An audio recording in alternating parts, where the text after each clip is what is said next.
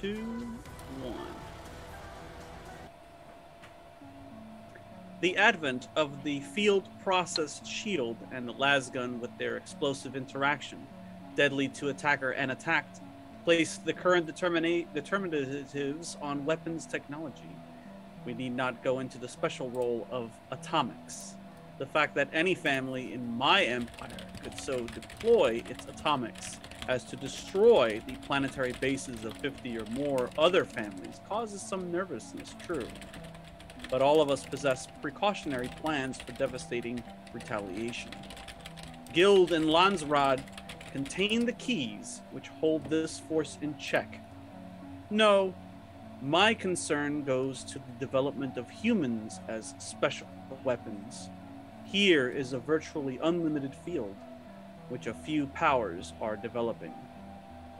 Muad'Dib, lecture to the War College from the Stilgar Chronicle.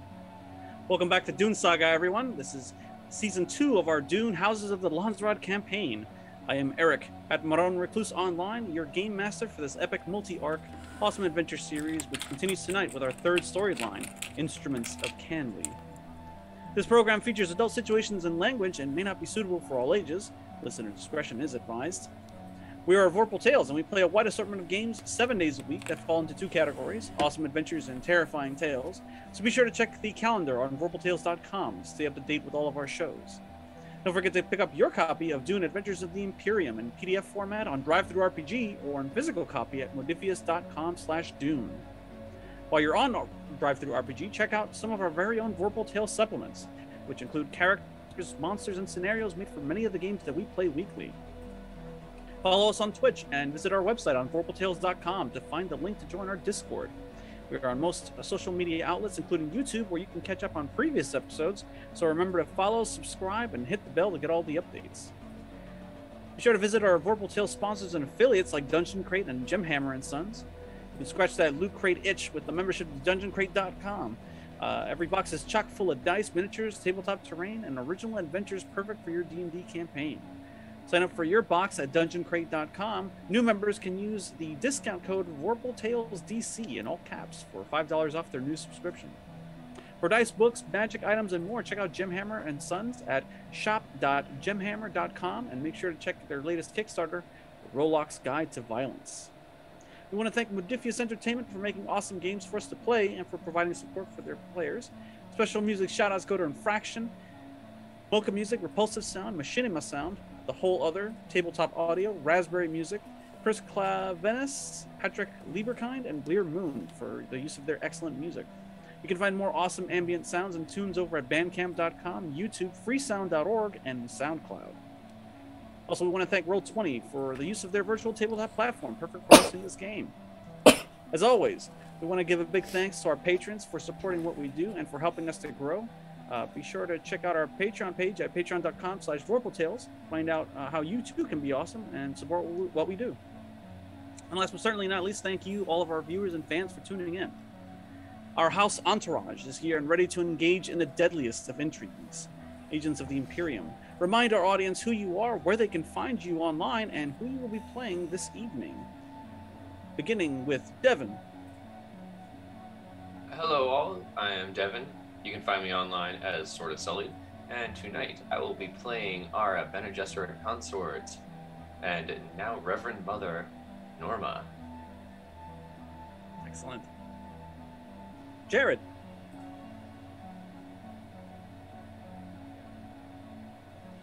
Jared, I am muted. Sorry about that. Anyways, my name is Jared. You can find me at The Real Life Jared on the World Wide Web, and I'll be playing Archibald, the long-lost uncle that put a wrench in everything so far. I mean, were you really long lost? We knew exactly where you were. It's not talked about. Perfectly well kept. We'll talk about that. Ambrose.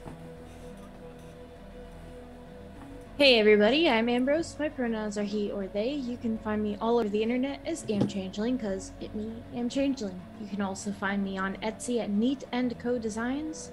And tonight, I shall be playing Lysander Aphelion, whose pronouns are he, him. He is the Swordmaster of House Cheshire. Panda. Hey there, I am Panda. You can find me more or less in the important parts of the internet as @Vepples. I will be playing Tia Kalu, Benny Gesserit Nanny, because we can't all be consorts and reverend mothers. Excellent. Key. Hello, I'm Kisama. You can find me on Twitter @TrueKisama, and tonight I will be Pardo Reed, Mentat, Marshal, and War Master. And last but not least, Rachel. Hello, my name is Rachel. If I am distracted this evening, it's because it's my first time producing. Please, nothing blow up. You can find me Stolen Fires pretty much everywhere, and tonight I will be playing Lady Daphne. All right, and now for a very short recap of the previous episode. Ambrose, would you be so kind as to read the recap? Absolutely. We wait in the courtyard to meet former General Archibald Cheshire. Daphne and her uncle formally greet each other before moving to somewhere they can speak more freely. Daphne explains the situation on Snicker. She carefully offers Archibald a parole. Not a pardon, she clarifies. A parole. He would not return to his place in the House leadership, but he would be a free man. Archibald balks a little bit at that, but claims to Daphne that he's innocent of fratricide. Daphne says that's a thing to discuss if and when he can clear his name. About this time, we hear screaming and yelling on the other side of a hedge. Men in olive drab, highlighted in orange, emerge from the hedges. They're armed with stun batons and other guard weapons. Lysander is the first person to pick up on the danger as they head directly for General Archibald. "General, your time has come!" they yell, as Lysander directs troops to counterattack. One attacks Norma, but she easily throws him off. Another one goes for Davos. Davos realizes they're also going for the ornithopter. He grabs Archibald and starts moving carefully to the ornithopter. Daphne yells, "Uncle, wait!" and dashes off in a direction separate from where Davos and Archibald have headed, convincing one of the people attacking the ornithopters to leave the launching pad. Norma dashes to the ornithopter as Lysander's soldiers heroically sacrifice themselves to cover our retreat. AKA, Ambrose rolls very poorly. Archibald secretly communicates with a few more Cheshire soldiers, instilling them with a loyal fervor. As the prison guards fight the interlopers, Pardo thinks a little bit long-term. He decides to fight alongside Lysander, partly to protect him and partly to help absolve him of suspicion of disloyalty. He skillfully manipulates the battlefield to this outcome. Davos continues bringing General Archibald to the ornithopter as the soldiers and wardens continue fighting. "Damn it," says Lysander, as he takes off after Daphne. He sees someone about to attack her and intervenes, stabbing him with a long blade. Daphne continues running, retrieving the body of one of the attackers to examine him later. She notices a tattoo on him, identifying him as a soldier for House Cheshire. That's when the air is full of spores. Daphne is paralyzed, though Norma can use her Bene Gesserit training to throw off the effects. Unfortunately, Archibald fails to sneak onto the ornithopter. One of his attackers spots him and shoots, but Archibald responds by cracking his ribs, kneeing him in the gut, and bringing his elbow down on the spine.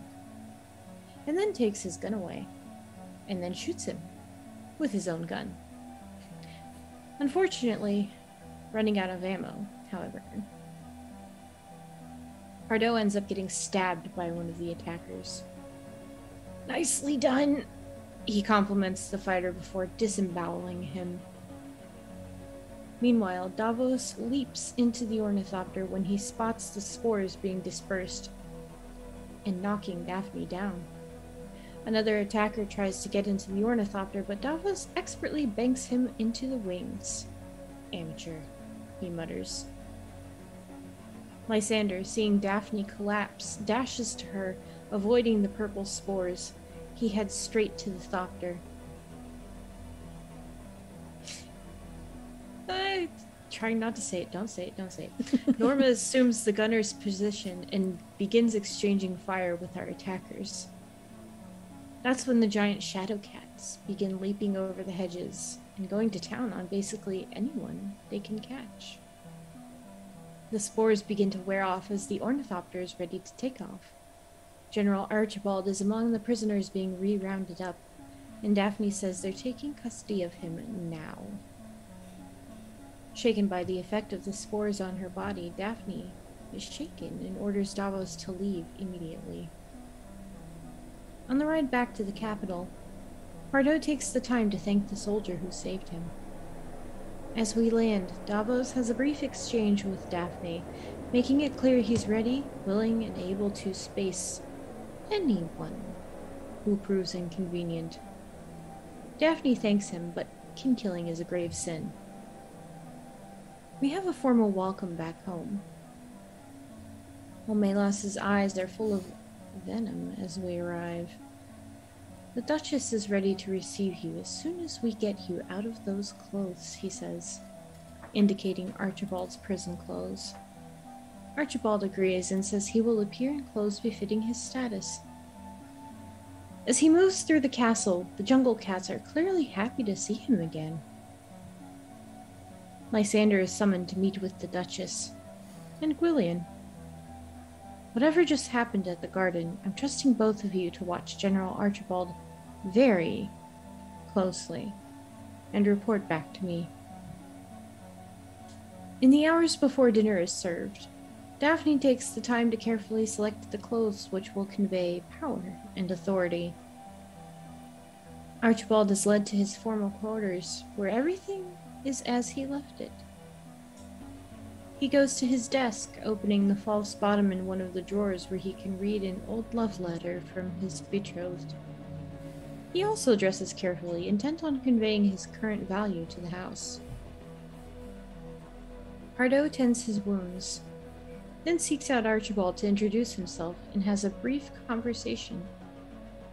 Davos sends a brief message to his Arrakis contact, Iblis, checking in on him and making arrangements for a soft landing for House Cheshire when we arrive in person.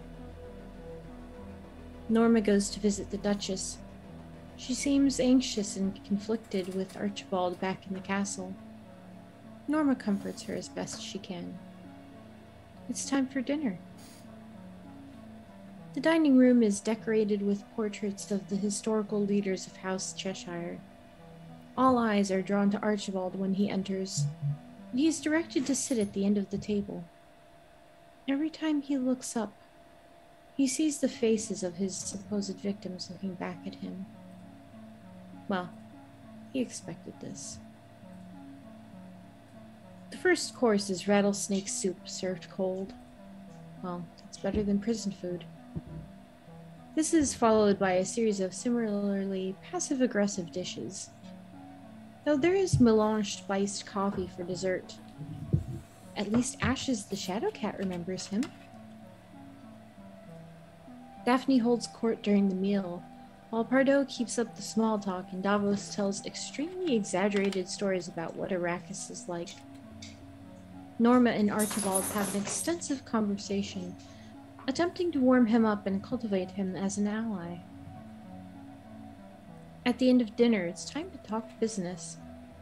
Adelaide explains the situation and that General Archibald is one of the few people who can possibly get through to them.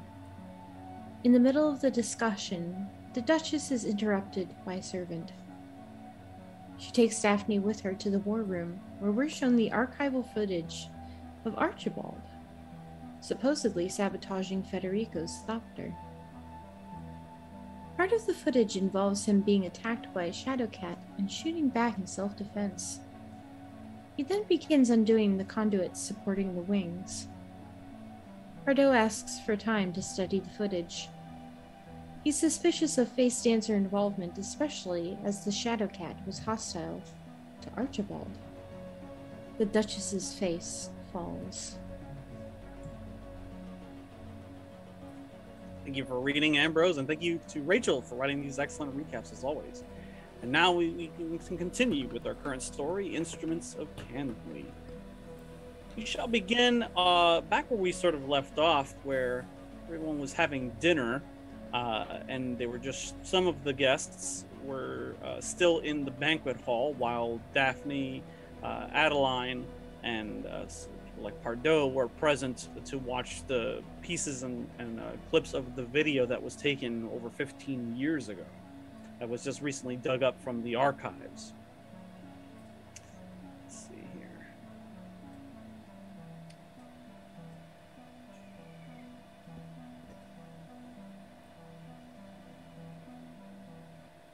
So after viewing the tape, you see Adeline, you know, kind of nods when Pardo tells her that he's going to study the tapes further. And she sort of tables the rest of the discussion. It's like, all right, well, we're going to need to take a look at this tomorrow. For now, I don't feel like going back and eating dinner. Take care of our guests, she says to Daphne. And then, you know, she kind of makes this motion like she's going to retire for the rest of the evening. And she lets you carry on as you want to, leaving Archibald and the rest of the entourage back in the banquet hall. Everybody's sort of like reclining back, and it's a little tense in there, especially with the Duchess, or maybe not as tense as before, with the Duchess not having left. Although Omelis is still there, sort of like surveying the dinner party, as it were, standing up and standing near a corner by the doorway. So Adeline sort of retires and goes to her chambers to dwell on, seeing what she just saw. She was never actually privy to that information until now. She was too young at the time that her father and her sister died, so she never actually saw that footage. But eventually you all go back and you finish dinner, unless there's something specific that any one of you want to do in particular after Adeline retires for the rest of the evening. It seems that she doesn't want to talk to her uncle at the moment. I do. I'd like to... I know there's probably some of my old guard that are obviously still loyal to me. Mm-hmm. Could I possibly contact them and maybe get 4 or 5 of my Varangian guards back? Oh, that's easily done. I mean, the Jabberwock and Castle Cheshire in general is chock full of your old, some of the old soldiers that served underneath you. A lot of them were some of them were at the prison, and a lot of them apparently went to the Moon of Snicker to help with the production of ornithopters. After the whole scandal went down, there was kind of like a split between the people who served underneath you, some that believed what was presented to them in the form of that video, and some that vehemently denied that you committed those crimes. They considered you a person of high moral fiber, right? Like they didn't believe that you were capable of such a heinous crime. And for what? For power? For just to be the next one in line for command of the house? It was something. It actually came of the whole scandal came as a shock because House Cheshire just didn't have that kind of reputation. Although after that, it seems that that's sort of one thing that kind of went with House Cheshire's name is ruthlessness. After this supposed crime, and then what ended up happening later on with Daphne's sister Alicia, there was this air of this connotation that House Cheshire is pretty cunning, but they can also be very ruthless, not just to their enemies, but even to their own. So yeah, you have soldiers that you can rely on, that you can recruit to your side pretty much anytime you want to. And Okay. that can be reflected mechanically on your character sheet, where I believe you have a specific name for the troop, like this vanguard that you have with you. Yep. The Varangian Guard, do you want me to give their history now, or? I mean, you can, yeah, if you want to us on what you imagined this vanguard being like? Well, the idea behind it was that the Ranging Guard actually in history were the best and brightest of the bodyguards of the Jarls back in the Viking times and stuff like that. So they were actually the personal bodyguards, and they were the best warriors that were there. They specialize in the shield and not the cis knives, but the I can't remember the shield, the energy shield, but it's different. So Oh, it's the Holtzman shield, yeah, the thank body you. shields. Yeah, but instead of like no, there was one that would actually, like, it was a physical shield on your arm, correct? Some Dune. cultures in the Imperium actually still use the old shields, like straight up, like bucklers and stuff like that. Yeah. Well, no, because I know there was an those- energy shield that was actually like a legit shield, not like the. Mechanically, Oh, the rules no. give you either a partial shield or a full shield, and the partial ones Yeah. are for dueling and stuff, and tend to give you more mobility. Gotcha. Okay. Yeah, Thea has a half shield. Yeah. Anyways, they're basically outfitted to where they have the actual body shield plus, back in the day, Archibald actually did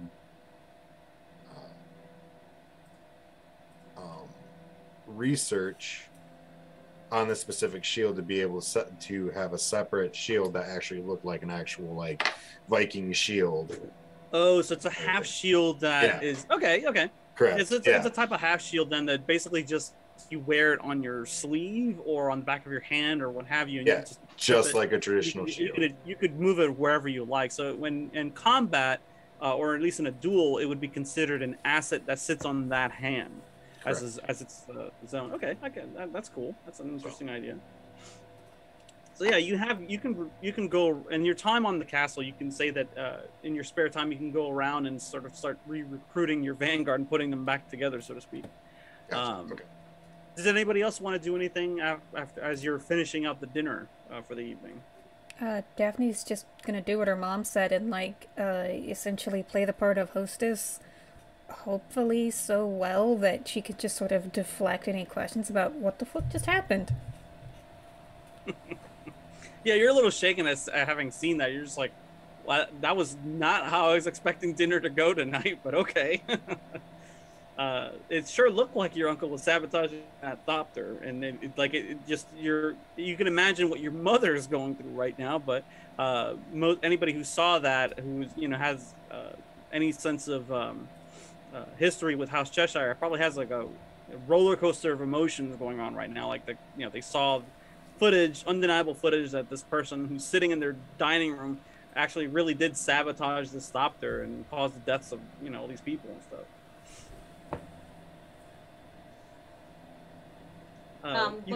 All this is going on, I am quietly teaching the children how to snoop at a level that is appropriate to teach them when you are in a small position and not included at the table. How do you gather information? That is what we're doing.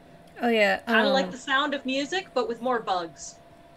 Yeah, that reminds me. Daphne would also like to watch everybody else who just watched that clip and sort of see if she can pick anything up about their emotional state. Oh, it's a little difficult to pick up anything from Pardo just because he's a mentat and he's like constantly like analyzing and focusing on what's going on. So his emotions are all like underneath his. I would imagine. Correct me if I'm wrong, Key. Are just sort of like subdued, and especially when he's like tasked with like analyzing something and he's like deep into it. As for your mother, she's an open book. You can tell she's really, sort of disgusted and just sort of disturbed at seeing this footage for the first time. She had tasked her aides to dig up this footage as soon as they could, but it's kind of telling that she didn't want to look at this for the last 15 years, for the entire imprisonment of your uncle. Almost like as if she didn't want to believe it, perhaps. And now that she's being confronted with the reality, it's disturbing her on a very visible level, such that she has to just sort of turn away and not view it any longer. Okay, that's about what I expected. What about Omelas? What's his countenance like? Omelas had actually seen this before because he was the Mentat at the time that this took place. Omelas has served House Cheshire for generations, so he's already well aware of what it is, and you already kind of know how he feels about the general just based on his body language and the way he was, like observing everyone at the dining hall. He doesn't hold any special love for the general given the circumstances. Okay, cool. Thank you.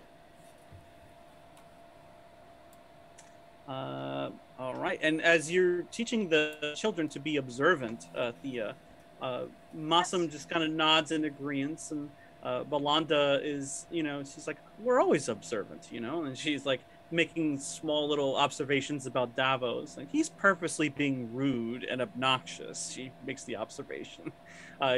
Davos, the old pirate, is sitting next to Archibald, just kind of ribbing him, going, hey, so let me tell you about those worms on Arrakis, huh? And he's just going off on these tall tales.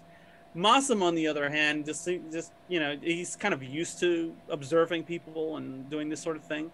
So your advice is kind of rolls right off of him, but he makes a very odd observation, and he kind of leans in close to you and is like, do you smell burning? Is something burning? Let's see what cheated perception I have to throw some Bene Gesserit love into that.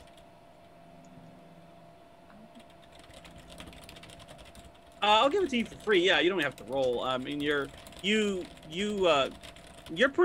senses are pretty acute, and everything that was served here, smelled of something, but it certainly wasn't burning. Even though like part of the High-End Wolf was braised, it didn't come off as burnt at all, and there's no like lingering odor as such. So you're not sure where he's getting this notion that there's something burning. You look around and nobody else seems to get the sense that there's this odor in the room, that something's burning. Yeah, I'm assuming that what he's getting is some sort of cue of either something that might happen, and it's how his intuition is choosing to determine it, or he's something in the room is not supposed to be there that's kind of chemically smell. And pop into my sheet. You don't smell anything, but Masum, it's a weird burning smell, he says. Does he know Sounds like what it's smelling like when he's thinking about it burning? I'm going to attempt to... It's a hard call whether or not I'd be using my empathy ability to try to understand what he means. Including, I could use understand, physical empathy, reading him to try to get what that is, or I could use communicate empathy, or if I'd be using my bodyguarding battle specialty to try to figure out if this is a threat. I think it's more plausible given that I know that more things could go wrong in this dinner, and that, for example, the burning may be a reaction to a flavor he's got. I'm going to do just a bodyguarding test, and I'm supposed to match that with one of my things. Yeah, you pair your skill with your drive. That gives you the target number, and when you click the skill, you tell how many dice. In this case, it would be 2 dice. More successes, the better. But if you roll a 20, you get a complication. Okay, and I'm going to use duty because the care of others is a person is formed from the care of others. I'm doing this on behalf of someone else. Okay, that makes sense. How many dice? 2 dice? Submit? Yeah. Using focus, yes. Shaboop. Rolly. You rolled a 15 and a 11, so you got 1 success, no complications. One second. You don't sense anything, and you try to get him to like describe what it is that he's smelling, and I'm gonna say, because you rolled battle, that you've been in situations where you've smelled what is tantamount to burning human flesh, and the way that Masam is describing what he's experiencing seems to fit that to a T. You hesitate correcting him on what he is smelling, since he is obviously ignorant to what that actually smells like. So basically pork. Someone has overcooked the pork. You know what? This is the harsh, terrible world, and as much as children deserve a certain degree of protection from it, if he's going to survive, he's going to need to know what that's like, and I would ask him questions that would allow him to lead to that possibly, if not people, making him think about if it smells like food, what would it be? Since I don't have any immediate, this is dangerous and I should tell people. He probably says something like, slig meat? I don't, which is like hybrid slug and pig meat, these weird creatures in the Dune universe that eat garbage and have like the taste super sweet, like, oh, it's like a delicacy or whatever.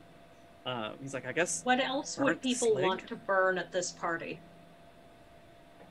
You can't imagine what else. It's a typical sort of like dinner at the House Cheshire Castle. So it doesn't seem like there was anything else that was overly cooked. Yeah, there was a flambe composed. Flambe would smell faintly of burned alcohol in like a distant way, so that's not it. The player here is stumped at what this possibly means, but it's definitely being filed as something to be concerned about, and Mossam is being observed. And there's a part of me that's slightly concerned that we may have someone who's a little bit further along on the whole Quasac-Haderach breeding program, and he may be getting a little bit of prophecy. So this will be going in some Bene Gesserit report at some point. Oh, undoubtedly.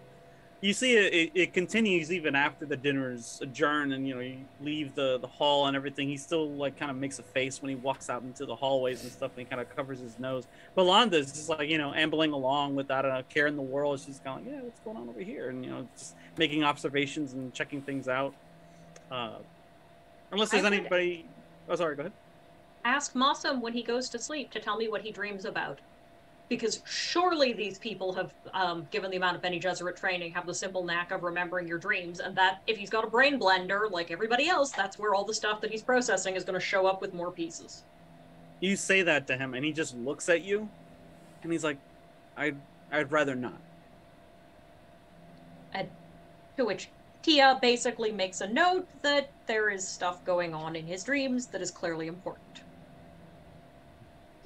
With that, he goes to his room. He goes to the I don't chamber. pressure him. Instead, I up the maternal love and care.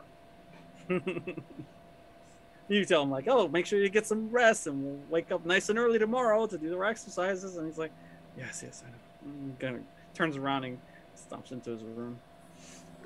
And I'm aiming even a little bit further, that I'm almost... Because he's had such an instability in his life, and because I know he misses his mother, but also because he would have been uprooted between a lot of caretakers, I'm providing him with a little bit of the regressive care, so the opportunity to regress a little bit, because children who've been traumatized tend to need that they tend to backslide a bit, and he's been asked to grow up way too fast, and everyone else has been like, you're gonna be like super under control, so this kid's got trauma, I am basically unpicking the trauma is my job here. Yeah, you're starting to get a more of a crystallized look at this kid just from having spent just a week or two with him on a hayliner on in the castle, on the castle grounds and stuff. Yeah, you're starting to get a real crystallized look at who this kid is and what he's been through. You're starting to put the pieces together little by little. Did anybody else want to do anything for the rest of the evening before turning in, or resuming business as usual tomorrow with the usual sort of strategy meeting? So Norma would, after dinner, start wandering the hallways until she stops at a guard, turns, says, William. Norma. And then, of course, communicating in wonderful secret language, because we never speak fully, requests information of him because she doesn't typically directly ask him and says, your face dancers, has it ever been known that animal instinct has seen through your guise?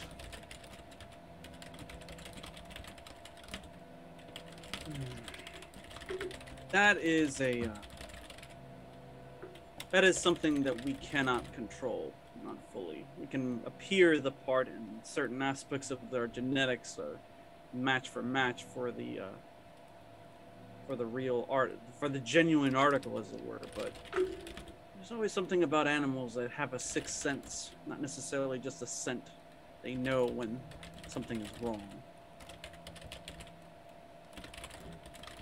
And perhaps Pardo does have some validity to that claim that it really wasn't. Lillian wasn't there, so he just kind of arches his eyebrows like, do you know something I don't know, Reverend Mother?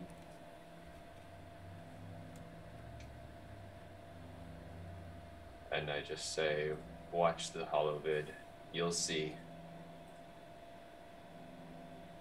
I know he knows what I'm talking about. He nods, he resumes his watch, quote unquote.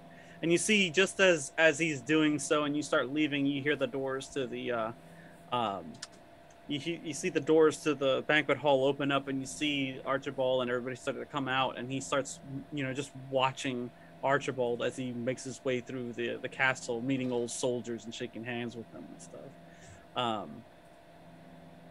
What about Lysander? Do you kind of like go back to you're doing your duties? Do you kind of slip away while no one else is watching and do your tasks, as it were? Yes. All right.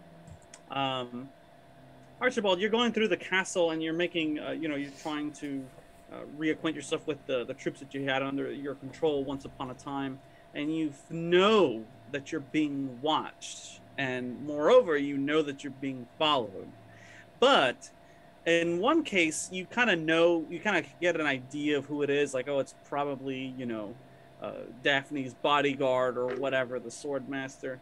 But in other cases, you're not sure who else is shadowing you around. Like they're always just out of your view as you're just kind of turning the corner and looking and stuff like that. You know you're being watched very, very closely. Is there anything specific that you do, or do you just kind of like play the role of the guest and go back to your quarters after dinner? I'm gonna yell. If you have questions, you can always just ask me. There's no reason to be a thief in the night about it. No response. You figure they get the message then. Yep. The rest of the evening goes by somewhat uneventful. A few hours after the dinner, however, there's an alarm that goes off. It's a blaring alarm that's deep, in the bowels of Castle Cheshire, but you hear it reverberating throughout the walls. Most of you hear it. It's a fire alarm. Anybody who steps out in the hallway can smell smoke. What do? Beginning with, who goes first and move here? Davos is not there. Julian, Lysander, you're up first. Immediately going to make sure that Lady Daphne and the Duchess are safe and evacuate them. So you go through like fire safety evacuations and stuff like that, like get them to the situation room or whatever, the bunker. Yes. You go there and you have like this little tiny thing that's it's like a tiny little dot that sits just on behind your ear, which is generally where you receive a lot of the chatter, the comm chatter from the guards, and you hear it's like you kind of like check in with them to see what's going on as you start moving quickly towards where Daphne and Adeline are at in their wing of the castle. And you hear the chatter coming in. It's like, it's okay, I think we have it under control. There's a fire in the kitchen.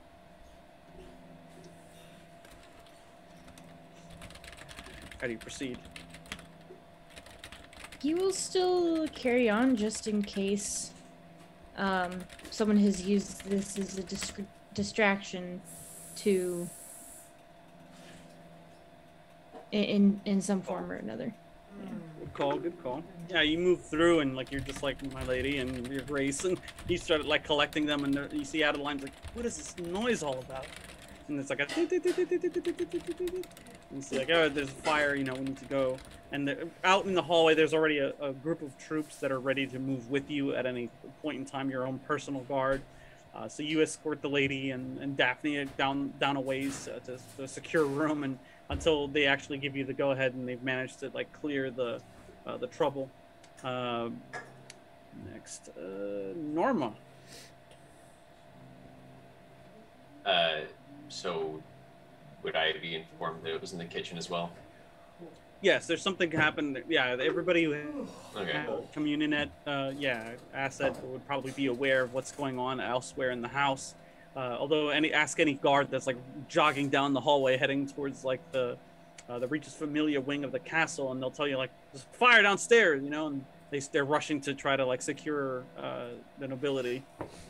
What do you do? What important rooms are located basically the exact opposite wing of where this fire is occurring? It's actually kind of like right stuck in the middle, in the center of the castle, like where you would have like the dining area. Directly beneath that floor is where they have like the kitchens and stuff like that. That's where you're hearing this chatter about like this fire taking place. It was contained inside of the kitchen. Norma would begin scouting around the important information areas of the castle to see if somebody had been setting this to lure it away, or lure guards away from it, to perhaps sure. hack in. Yeah, and, you start alter you start data. heading down. You start heading down there. Yeah. All right, Lady Daphne, are you staying put with Lysander and the rest of the troop on your side of the wing? I'm sorry, Lysander, but no. God damn it. She's not sneaking away. She's not sneaking away, but she does say to keep Lady Adelaide safe. But she wants to go check on the safety of everyone else in the castle and see what exactly happened in the kitchen that was so bad it triggered a castle-wide fire alarm. Yeah. If you must, don't go alone. Please. You can always come with me.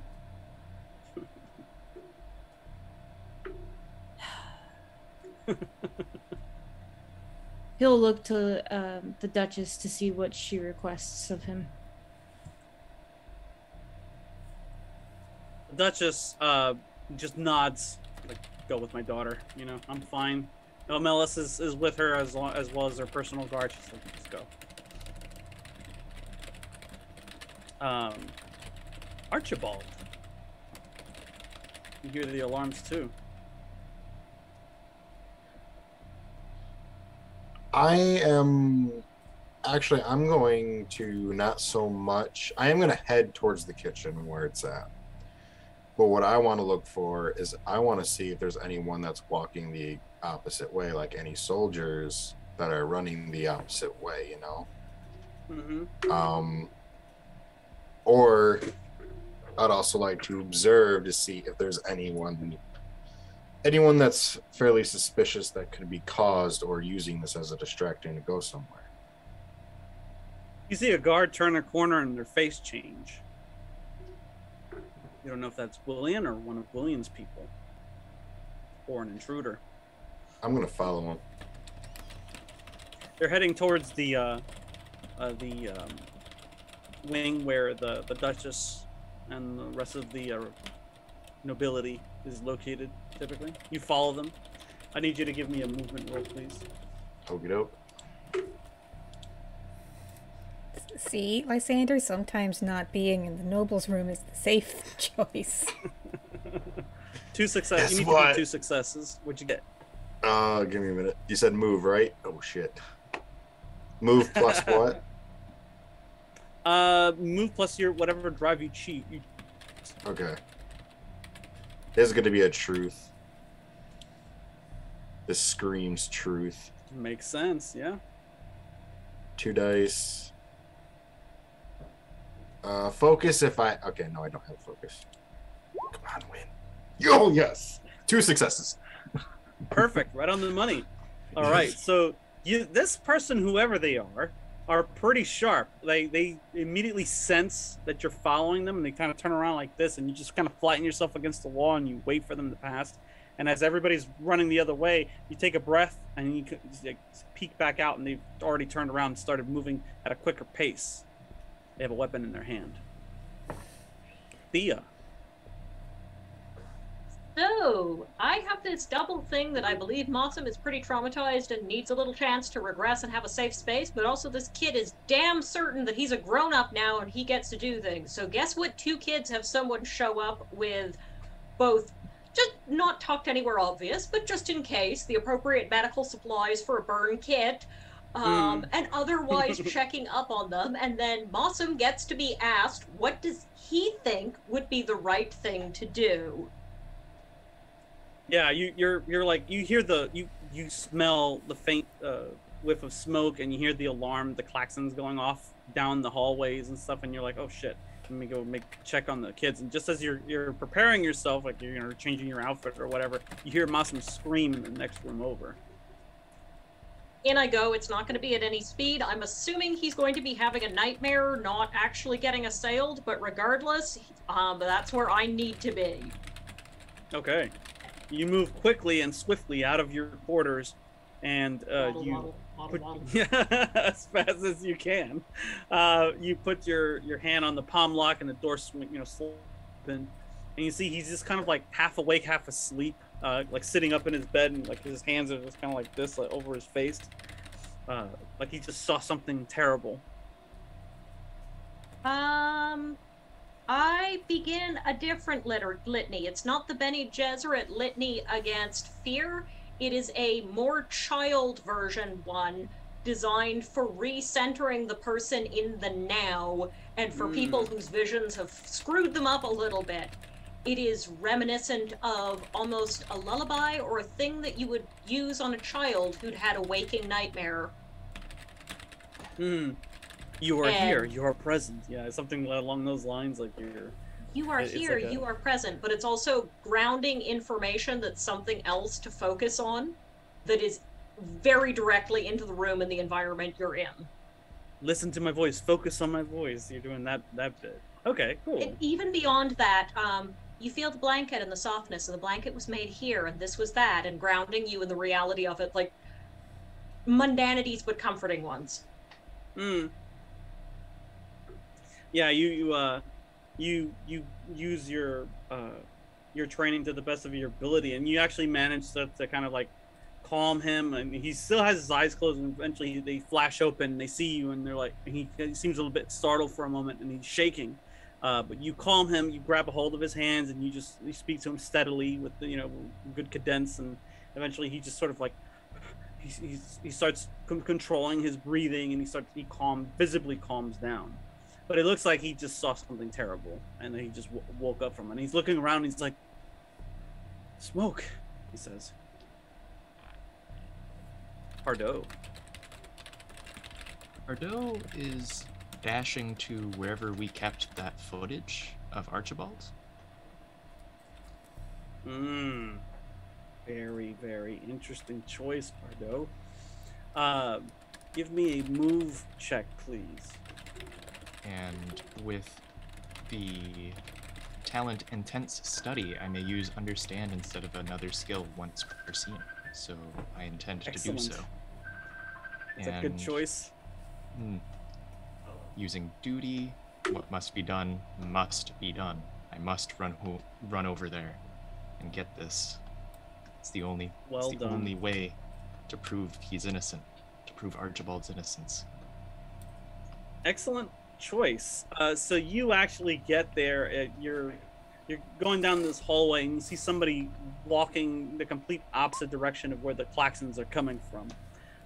This person kind of puts a hand on a palm lock. The door to the war room slides open. William. He walks into the room. You follow? Yes, I do.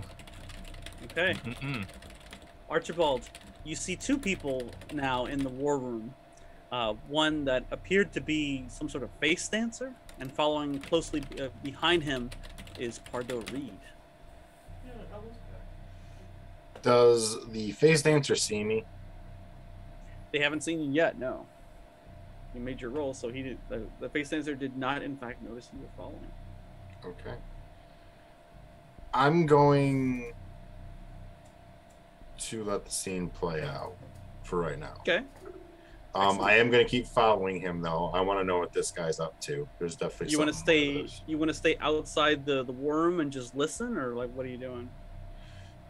Watching and listening. Okay. Because I want to gauge Pardo the way Pardo is too, and I want to know what his actual feelings are about me, and if he actually thinks I did this. Okay. Lysander, you make it down to the kitchens, where the source of the smoke was happening. There's a house security troop there, part of Pardo's, looking glass soldiers are there, like these marshals are there, and they're like, the wardens are looking over what seems to be the charred remains of a person.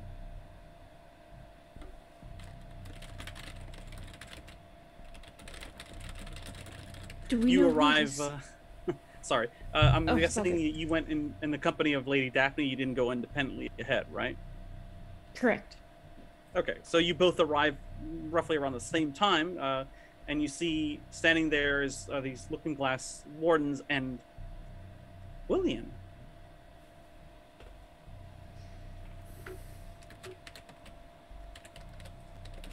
You see, he sees you walking in the door. He locks eyes with you, Lysander, and it's like it's taken care of.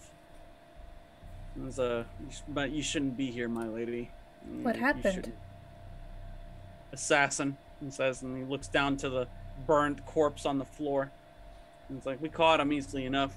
Tried to take out the doctor. And he looks over to the far side of the room. You see there's a couple people there, like, tending to the doctor, like somebody assaulted him.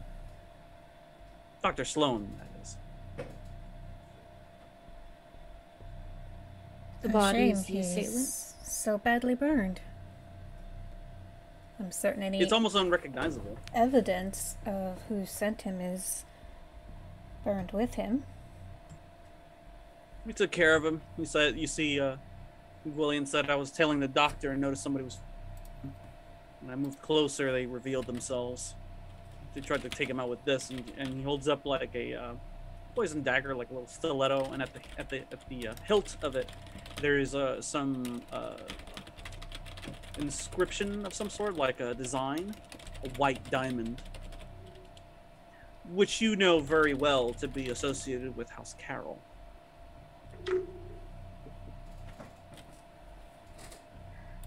That is almost too convenient. I'm sorry, you see William say.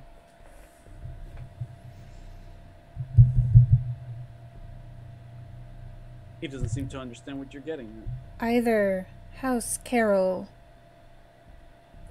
wants to show how well they can penetrate our defenses with an assassin, or someone else wants us to think that they can.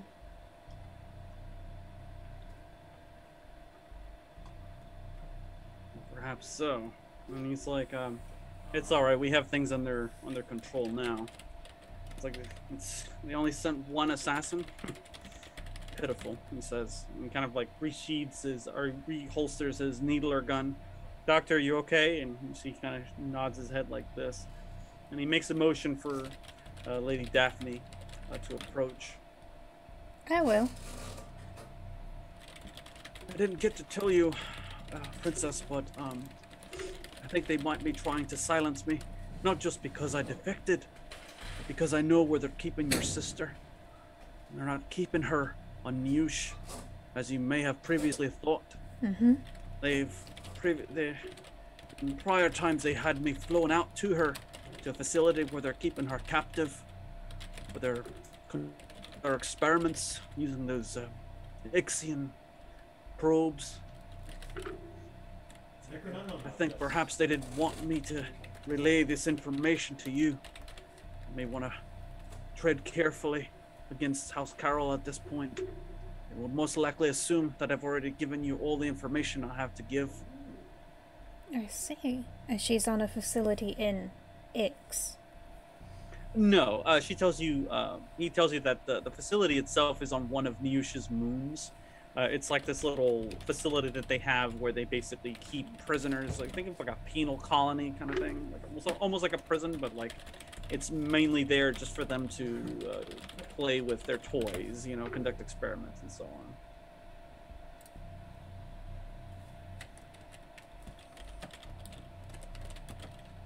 All right. Well, thank you for telling me. Thank you for protecting me, my lady, he says, you know, motioning towards Gwillian and the armed soldiers present. With that being said, Lysander, would you stay with the with Daphne and the rest of the crew here in the galley until it gets cleaned up? Yes, but he would like to survey this scene using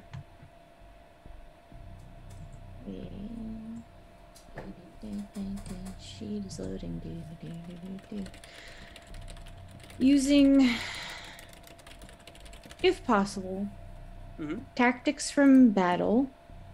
Yes, roll that. And I think, of course, duty, because it's kind of his thing. Yeah, makes sense. Okay, I got 2 successes, a 10 and a 12. Yeah. Target was very 15. good. Okay, yeah. So you got 2 successes. You know, just from looking at the effort that House Carroll expended to try to kill the Souk Doctor, like this looks sloppy, like really sloppy. And you know a feint when you're looking at one. This isn't the real threat.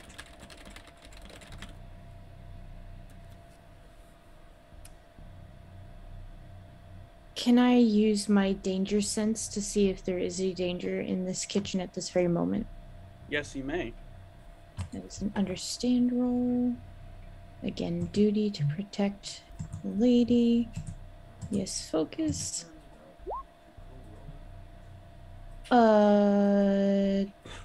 3 successes. Yeah. That's way more than what you needed, so you get some additional momentum here. I'm gonna move you to that page here. I'll give you one extra momentum here. Yeah, you don't sense any danger in this room currently. Like you feel like everybody here is exactly who. Oh geez, everybody here is exactly who they say they are. I'm just noticing things are being summoned. Okay. Wow. Yeah. So you're like, we're safe here, but what about the rest of the castle? And that's when your mind starts, churning as to who might actually be the target here, or what might be the target. Norma. Yes. Where are you in all this? Like I said, I was looking through for information they might be trying to break into. So, there's any other large server areas aside from server areas for information storage rooms for, say, like crystal slates and such? Yeah, there's Redulian crystals that are kept in the records area. Which is almost always near or inside of the war room where a lot of the records are kept. That's where Pardo was taken during the dinner to be shown the tapes of Archibald sabotaging the Thopter. So you start heading over in that direction. Yeah. Your hyper awareness picks up that you're not alone in this very vacant seeming corridor. Somebody's watching, and you easily make out the silhouette of General Archibald, just staring and watching, listening intently. The doorway to the war room. The war room, you notice, is the lights for which are on. So there's somebody inside. How do you proceed? I would like to stealthily walk up next to Archibald in a way that he will not even notice that I'm right behind him, so that I can get a good view inside and see what's going on along with him. All right. The woman in all black approaches you, Archibald, in the shadows of this dingy hallway, and you, how do you respond? I do notice it, correct? Oh, yes. Okay. I'm going to use the eye language and put my finger up. And I'm going to say, Pardos with the face dancer in here. With my eyes. Nice silent communication. Yeah, he was walking the other way. He was about to do something and was headed towards the Duchess and Duchy's room.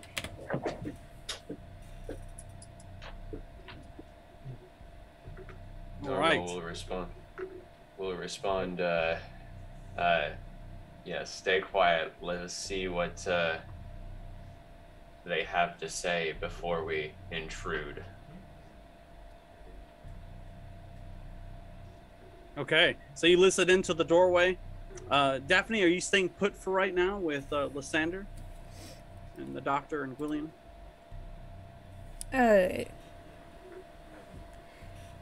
Yeah, I think Lysander is about to peel off. He would let Lady Daphne know what he's observed. Because even though he needs to protect you, he knows that you are very capable of causing some delightful damage to enemies.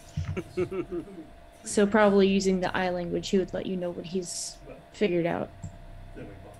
Yeah, in that case, I think Daphne's gonna, think that, oh shit, they're probably after either Archibald or my mother.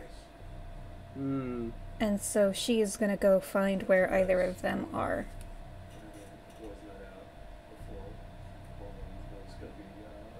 Excellent. So you go to you start heading out, presumably with Lysander to backtrack to where your mother's chambers are. Yeah, or the safe room where they're gonna put her. Gotcha. Okay.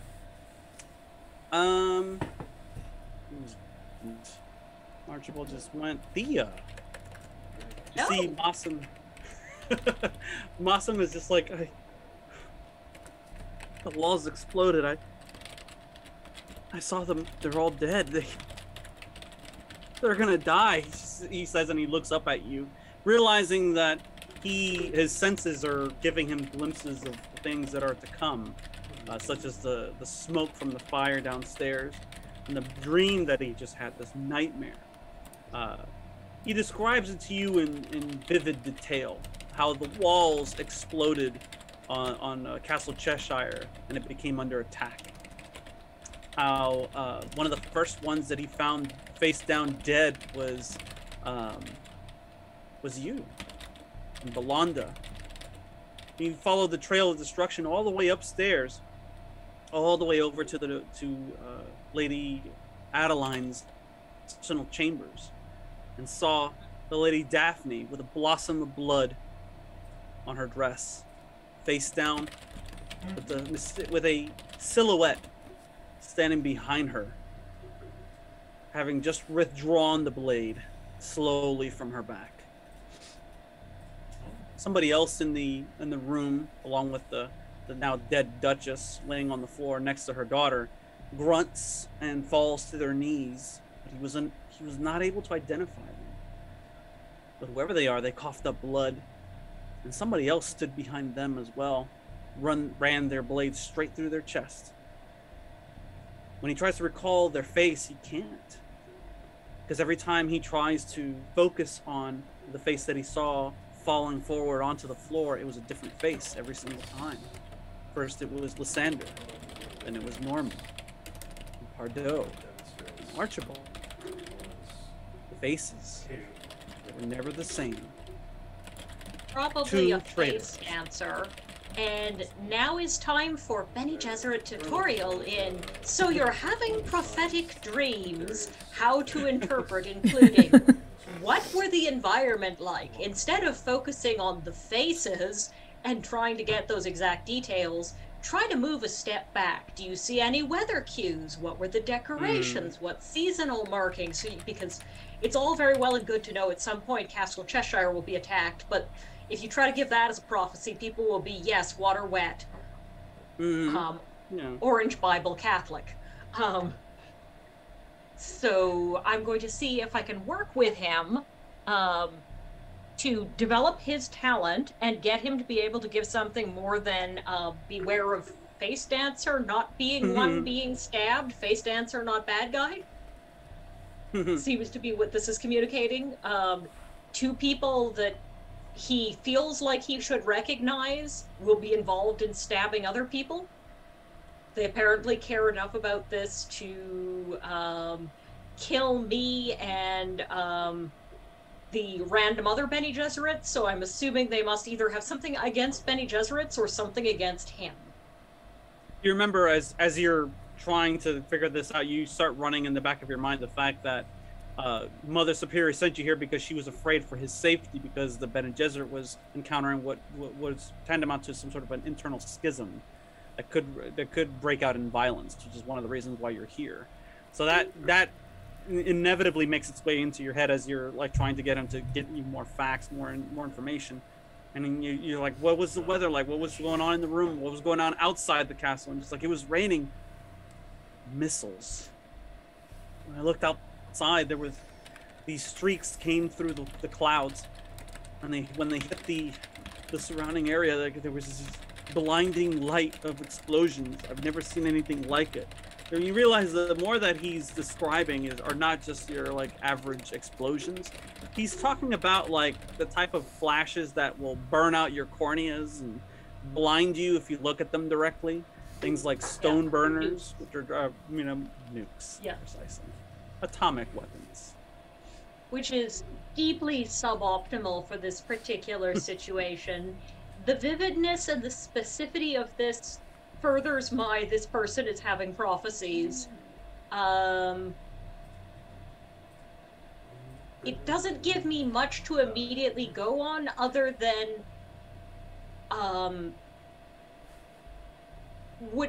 the first person we're going to have to talk to would be Norma about this, to get what the Reverend Mother thinks about what we should do with Baby's prophecy.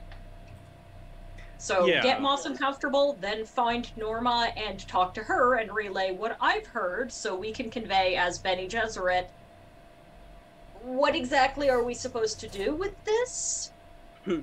Well, he does leave you with one thing, because he wasn't able to tell visibly who the people in the room were who killed Daphne, the Duchess, and whoever else just got murdered, whose face he can't pinpoint. But it was an emotion that he felt towards these two, like he knew them. Like he knew the perpetrators that were in the room that were responsible for this crime. Meaning, House Cheshire doesn't have one traitor, they have two. Well, the first person to tell would be Norma. And Norma actually knows these people, whereas I don't really have any ties. I just work here, so Norma will know what to do with the information. Not one traitor, but two. Also, probably your face dancer is okay, given that he's on the be killed list. Unless, of course, prophecies being terrible and what they are, that's actually seeing the traitor be executed. But I assume Norma would know. Oh yeah, most definitely. But you get that much from Mossum, and then it is Pardo's turn. Pardo, you make your way into the war room behind this soldier. I think it's Gwillian, though. He's dressed in a soldier's livery, however, but you saw Gwillian's face. That was unmistakable. You follow them in, and you see they don't notice you're there because they're in a hurry, you see, and they have a weapon in their hand. They have a Mala pistol. They make their way in, and they access the Redulian crystals that are there arranged in the room, and they seem to be cycling through the information that was seen earlier in the evening. It looks like they're trying to destroy the evidence. Stabbing time. Stabbing time. Give me a battle roll. Taking out a short blade, using power. Going to get the power to control this face dancer. By gaining the power to destroy this face dancer. You need 3 successes for this one. I rolled a 1. Oh boy. Oh boy. We have 2 momentum. Is there... We have 3 momentum. Against me? Oh, yes. So you can spend all 3 of them and get 2 extra dice to roll, which means you have if the 4 dice. Table is okay with it, with me stabbing a traitor, yeah, cool. This one's important. Go for it. Stabby stab, stab, stab, stab, stab. Stabby stab, stab. Focus of short blades. Stab. Goodness. Oh, Secret messages are overwhelming. 4 successes. Hey, right on the And money. a 20. Jesus. I'm gonna die. And matches in this game, when it comes to combat, matches go to the attacker, not the defender. So, the slow blade succeeds, and you get right past the body shield. Describe how you disembowel the face dancer. So in most human bodies, I believe the spleen is on the left side, right between 2 ribs. At the bottom of the rib cage. That spleen is no longer where it's supposed to be, as Pardo slowly takes the knife and just does what we call the jam and jiggle into his rib cage. Yeah, the face dancer doesn't have an opportunity to yell or make any sound of any sort because you just slide the blade expertly in as they turn around to try to defend themselves. Out of nowhere, they have a blade face down, likely poisoned, that's trying to like arc out and try to hit you with it, but you maneuver in such a way that you just take him out in one shot. You see William's face contort into this visage of pain and surprise, and you see he just sort of like coughs up blood, and the face starts to change, and it just sort of collapses onto the table, and like his the blood smears on the controls as he slides off and clatters onto the floor. The both of you, Norma and Archibald, as you're listening, you hear there's some sort of commotion that takes place inside. I'm assuming you rush right over. Yeah. Yes. I would actually, upon seeing this happen, immediately pull out Gam Jabbar and just have it at Pardo's neck while I verify that he is in fact Pardo. Because we've had too many of these things and the face dancer just died, and I'm not sure if it actually was Gwillian because it was too far away for me to do the normal tell. Yeah, so you both rush in Verify, and you see Norma. then trust.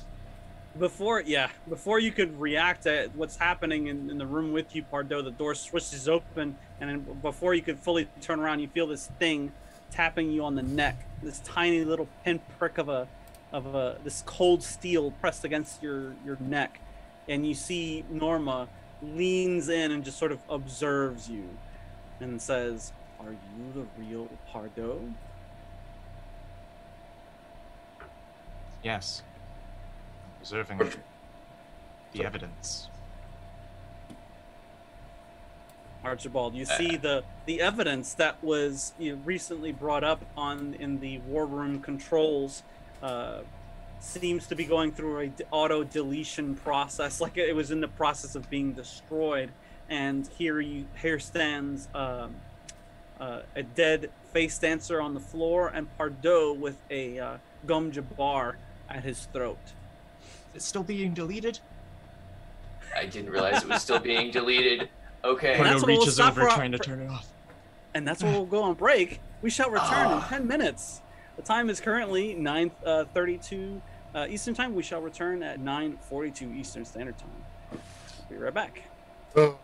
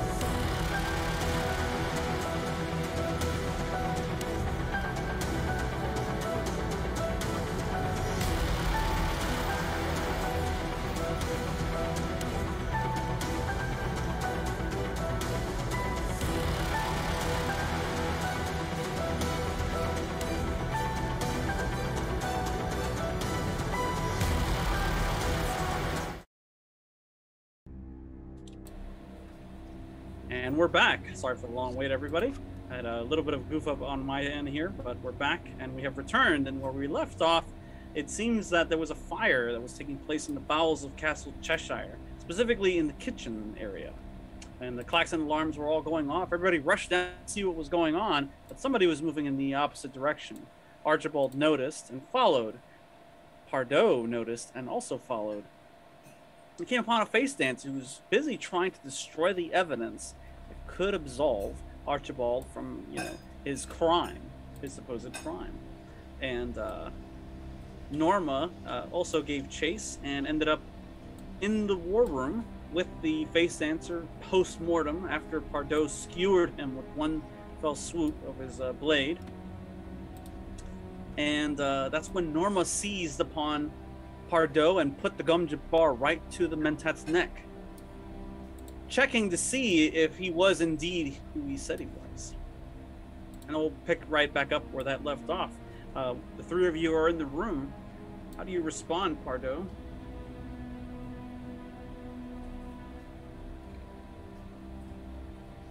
It's still deleting, Norma. I need to stop it. If you could Prove please yourself, then fix it. Can I just go in and stop it myself? Yeah, you can go in and stop it while these two are. I'm going to entangled. stop it while Okay. these two are having a spit spat.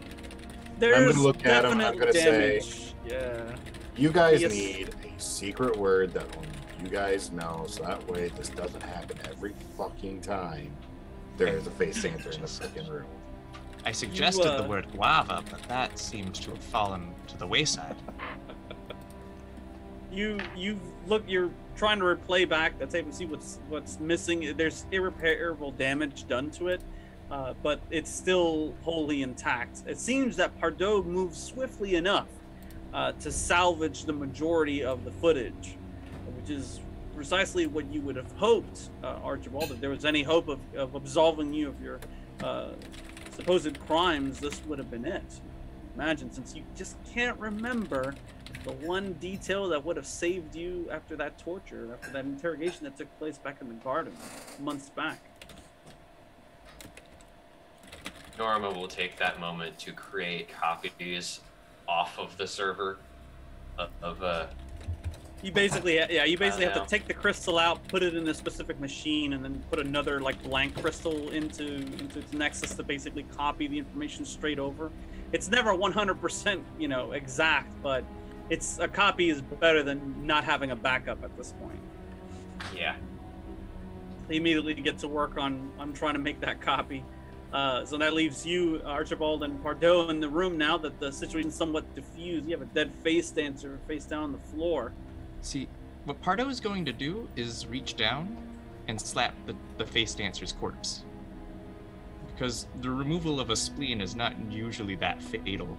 It's not a usual, instant death. So he's just making sure, you're dead, right? You're dead.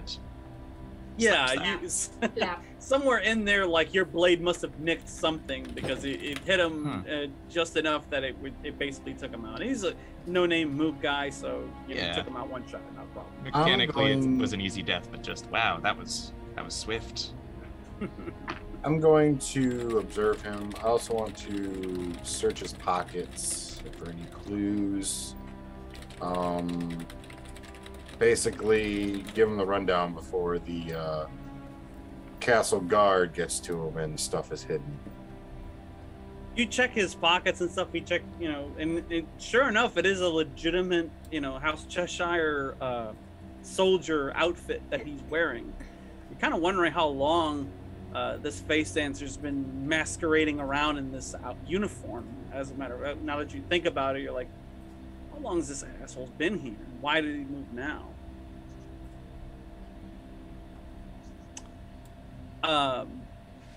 You get reports from the upstairs, Lysander, and Gwilliam gets the same. There's been some activity on the other wing of the house, where the war room is located. It seems that there's some people there in the archives room. There was some sort of an intruder there that they detected, but the situation's handled now.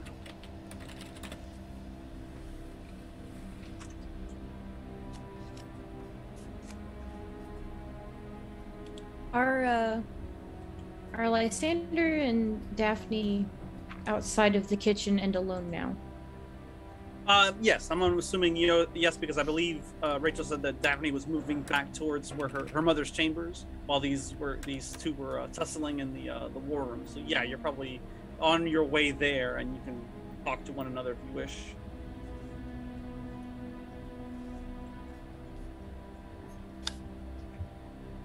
My lady, are we sure that Quillian is Quillian? At least the one that we saw in the kitchen.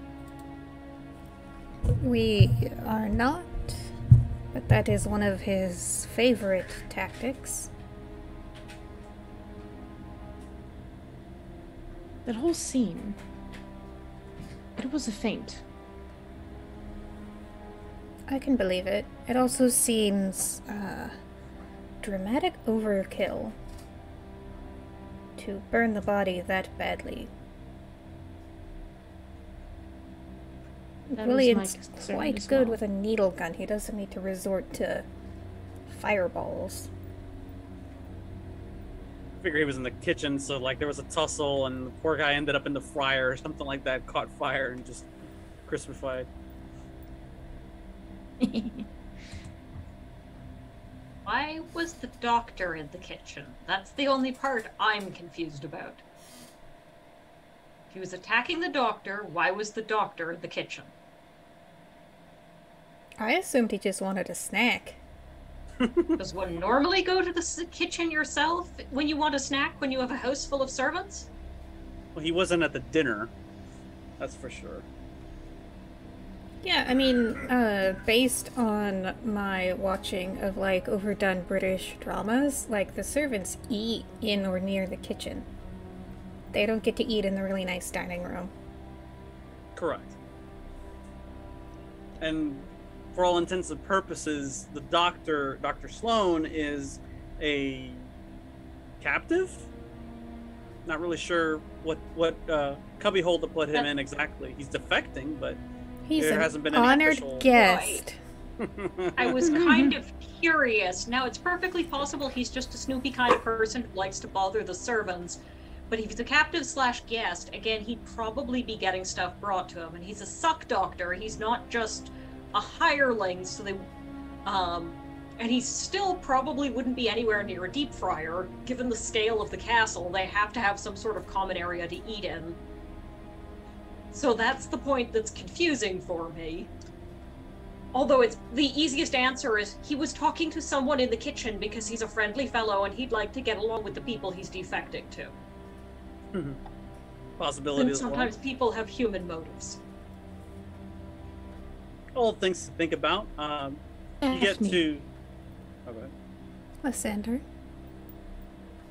What if the doctor was speaking to someone who was collaborating with, accused them of attacking him?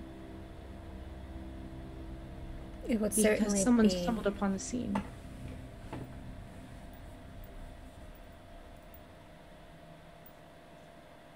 It would certainly be a way to further win our trust if we think that House Carroll is determined to murder him.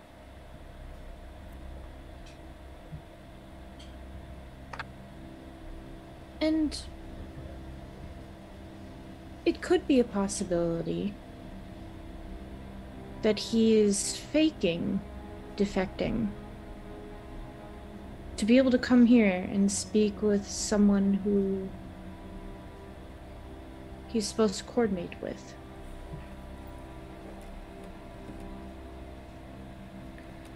It's possible.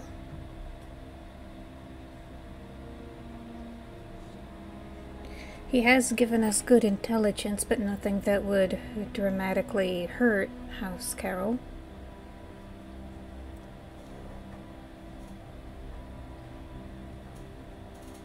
Just promise me that if you decide to sneak off in the night, send for me first. I will. And I promise I'll only sneak off if I think that doing that is what the house needs. But I agree with you. I don't like the situation at all. The dagger was too conveniently placed. Someone wants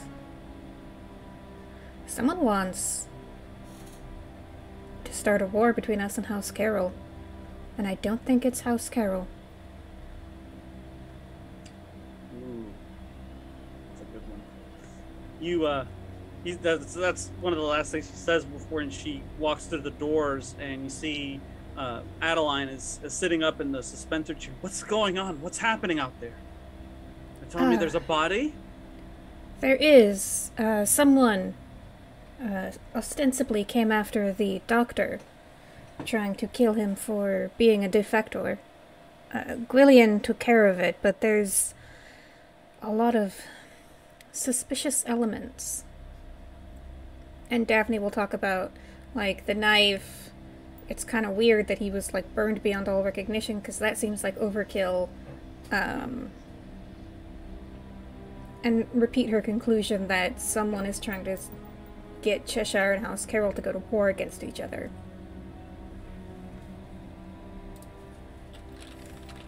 She points out that House Cheshire and House Carroll have technically been at war for decades now.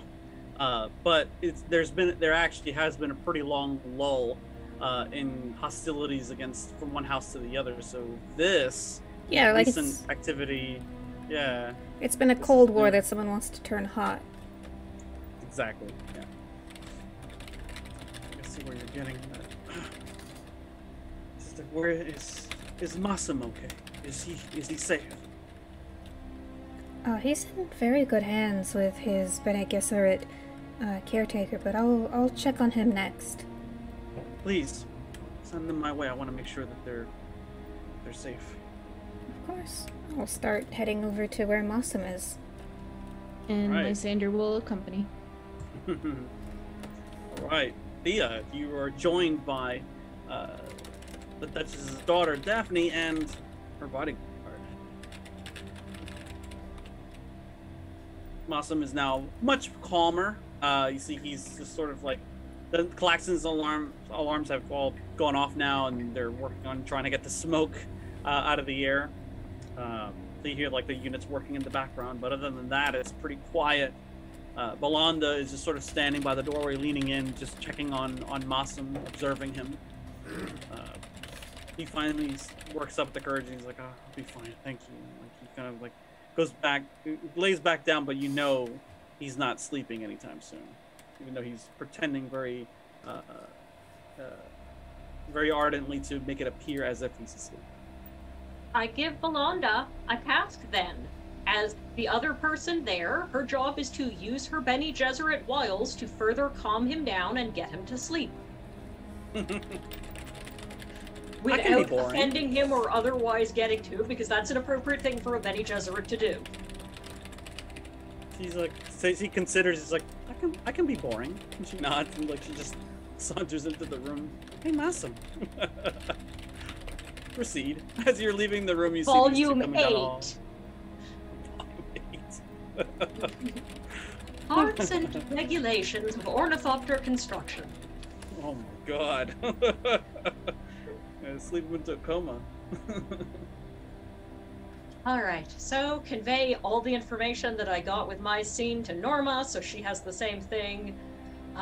Mention my suspicion that sounds like the possibility of 2 traitors regardless, either 2 traitors being punished or 2 traitors up to no good. Oh, do you also mention this to Lysander and Daphne? I leave it up to Norma to convey that information, because Norma knows these people and knows the immediate response will be them to, say, stab William and Pardo. Okay. So yeah, you all meet up roughly around that same area, and you see, Thea moving out to go get Norma. Norma, I'm assuming, is leaving the war room at this point with what she has. Yeah, and yes. For the record, Pardo is pretty low on the list of potential traitors right now. That's what he wants you to think. It's true. Yeah, but there's a bunch of people who have been acting way more squirrely than him. That's why he sticks out. Also, the fact that he was missing and he doesn't know, or won't say where he was for the unknown amount of time that he was not himself.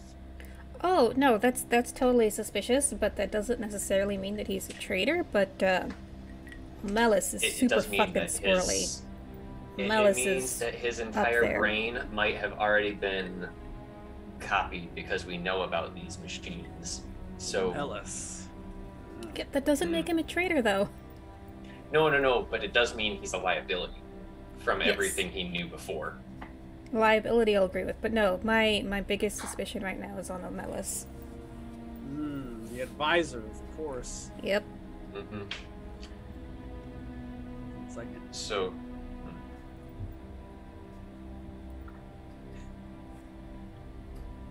I'm not gonna tell anyone that yet, though.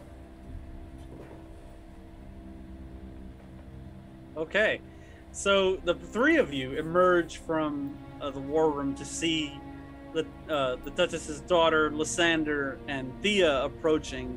Thea just sort of whispers to Norma something about what happened earlier.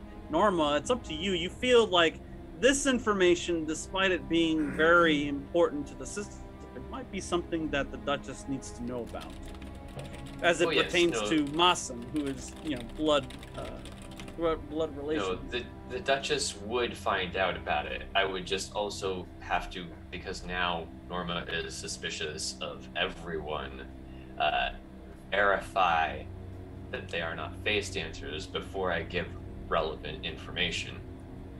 Now Norma is actively going to be searching out every single person of suspicion and checking them to see if they are, in fact, who they are. But first, Norma is going to inform them that when we went to the war room to check on this information, we failed to save the information, and that is exactly what I'm going to tell everyone. We have failed to recover the information. It was lost.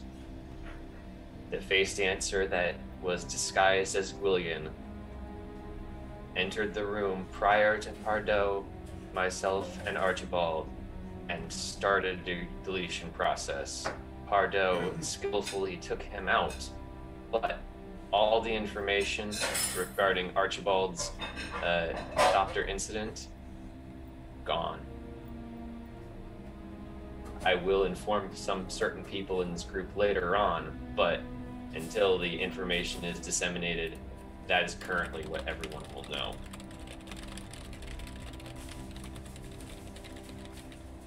All right, so you explain that to everybody as they come up, like, hey, this is what happened. And as for what Thea tells me, I will inform the Duchess, like I said, after verifying.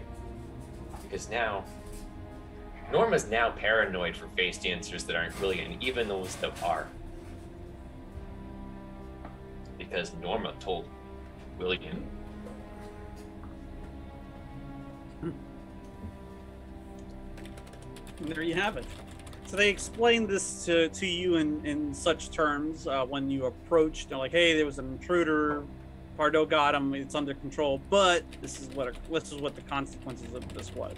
This feint, or whatever you want to call it, was successful, at least in so to destroy any evidence that would absolve General Archibald of his crimes. Which begs the question then, what kind of game is it exactly that House Carroll is playing?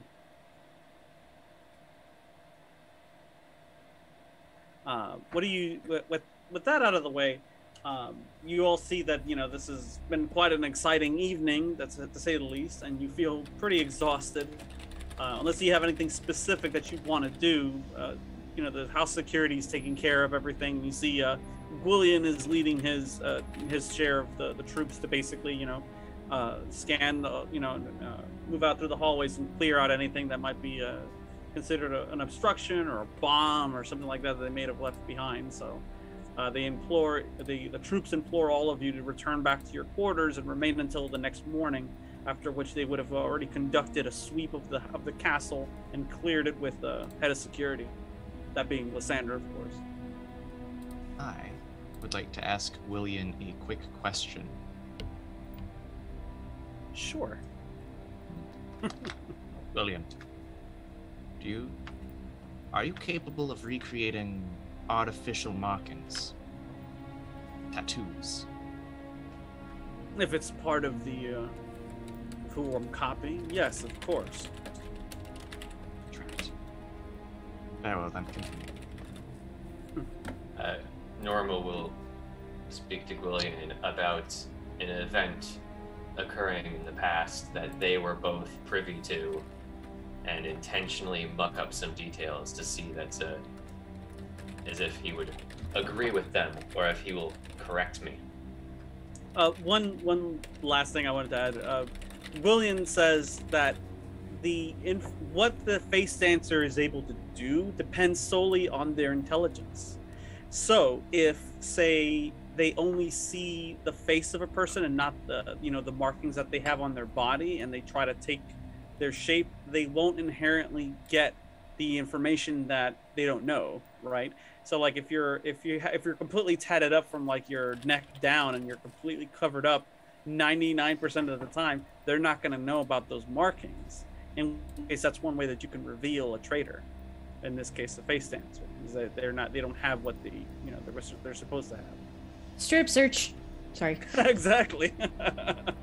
On that note, thanks for the raid, Onyx Path. Hey, what's up? Hey! Welcome to Madness. Oh, So you have that information to go on. You were saying something, Norma, that you wanted to do as far as like a backup plan? I'm verifying Gwillian is Gwillian, like that this Gwillian is Gwillian, by basically doing what is something that he would know that I would be lying about while talking to him, so that he can then correct me and be like, yeah, okay. This is undoubtedly Gwillian, the genuine article. I will then give him a quick summary of the face dancer that entered and state that he needs to gather up all of his personal face dancers, because I'm going to conduct a search of certain persons in this our captivity to verify that they are them. He gives you a hard look when you say that. And he's like, my face dancers are not compromised, Reverend Mother. I'm not implying that. I am just that is making what you're sure implying. that they don't get in my way of finding what might be another. I'm sure they've given you a wide berth. You don't have to worry about my people. Just stay out of my way, he says. You'll get your wish tomorrow, he says, and turns on his heel and leaves. He's basically saying, like, I'll send you my face dancers tomorrow as you requested. Oh, no, I'm not asking for them. I'm saying I want him to make sure that they're out of the way while I'm conducting the search. I thought you wanted I'm them not, to, I'm like, not insulting. single I'm not file, insulting him like, and in telling, your office. No. I'm telling him, pull back so that I can do this without having extraneous face dancers that might lead to a false positive. My face dancers know more than to get in anybody's way. Their job is to blend into the background, disappear, come when I come whistling. That's when they show up. They know better than to get in your way, or anybody else's for that matter. Good. And with that, he turns and leaves. Yeah, I'm fine with that. All right. I think everybody, one thing that you do get from other memory, when Thea tells you about Mossum and the visions that he's having, your thoughts immediately turn to the breeding program and the Kwisatz Haderach, and start getting whispers, not from the navigator that saved your life during the agony, but from the other voices. The menagerie that it sort of hangs at the periphery of your mind, and like the deepest, darkest shadows of your consciousness. The whispers come to you and they're like, Kwisatz Haderach, we've killed so many of them. And you realize these are the voices of other Bene Gesserit Reverend Mothers who came before you. And they're alleging that there have been many Kwisatz Haderachs, and that they've had to put them down. Well, that will fast forward to the next morning. The morning bell rings, and it's time for breakfast. Everybody's invited down to the main banquet hall to take part. There's no more. There's just the faintest lingering scent of smoke in the air. Now it's replaced with like bacon and eggs and gravy and foie gras, whatever, like all the fancy breakfast stuff that you would expect at a place like this. There's some sweetened pundi rice from Caladan, fresh milk and such. So you have your pick of the litter as far as like breakfast items and such. But the Duchess expresses expediency. She tells everyone that a security meeting is first thing on the docket, so to speak. So as soon as breakfast is concluded, everyone is to meet in the situation room with her, Omelas, and the rest of the entourage. And this time, given that she's already received reports from Norma and such, or as what happened earlier in the evening last night, she also wants Thea to attend the security briefing as well. And off Sans I get. the children, of course. I will check in on the children before I go to see if Belanda managed to get to volume 8 before Mostyn went unconscious. Yeah. Am I allowed to go to this security briefing? Yeah, no, not this part. Not this one. So instead, you are sent servants that cater to you at the dinner table and whatnot at the banquet hall. Whatever you need, they can fetch for you. But ultimately, they are locking you out of the security meeting, as it were. Okay. Yep. Right, 1 second. I'm getting a lot of secret messages. I apologize.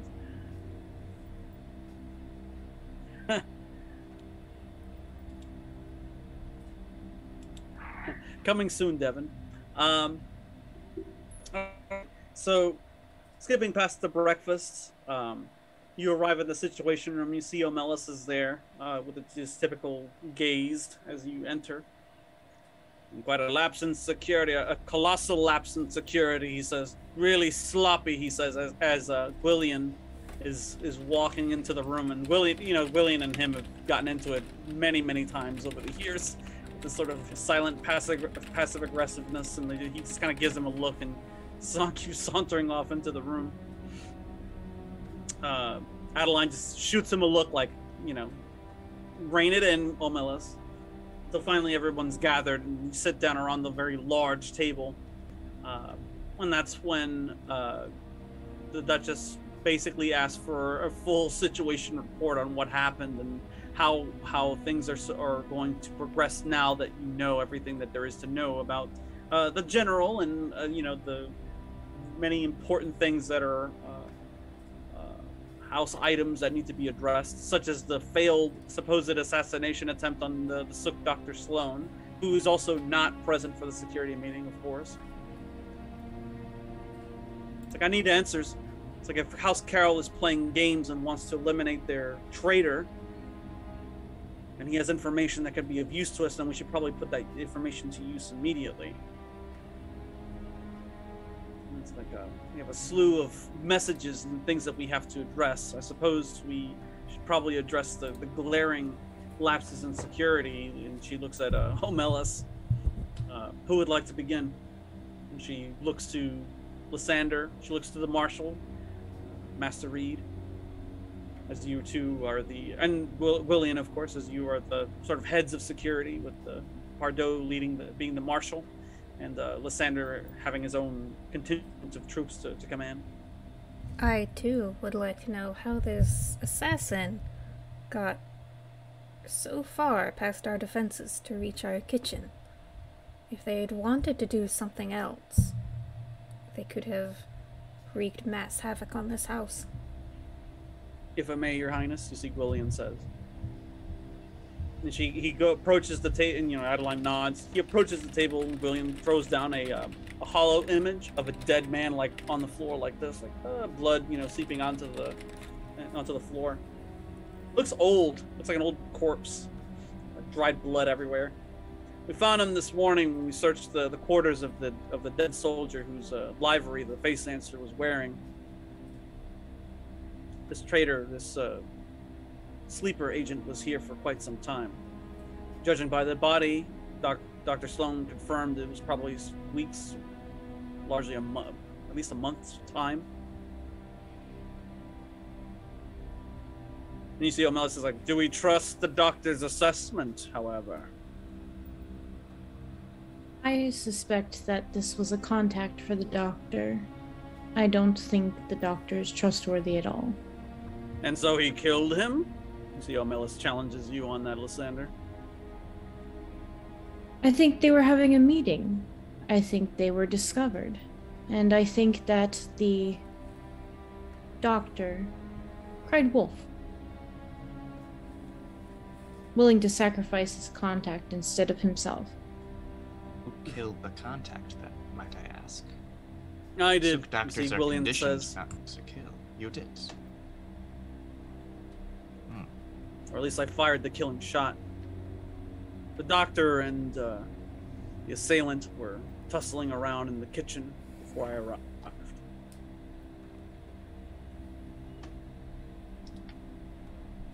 Was the Sook doctor harming his assailant? Unclear. It's like there was a lot of movement, a lot of noise. It was dark. But I saw the doctor. He was being attacked. I fired the shot into the back of his assailant. It's like he fell forward, head first into the ovens, went up like a candle. Then I'm assuming he was covered in an accelerant of some sort.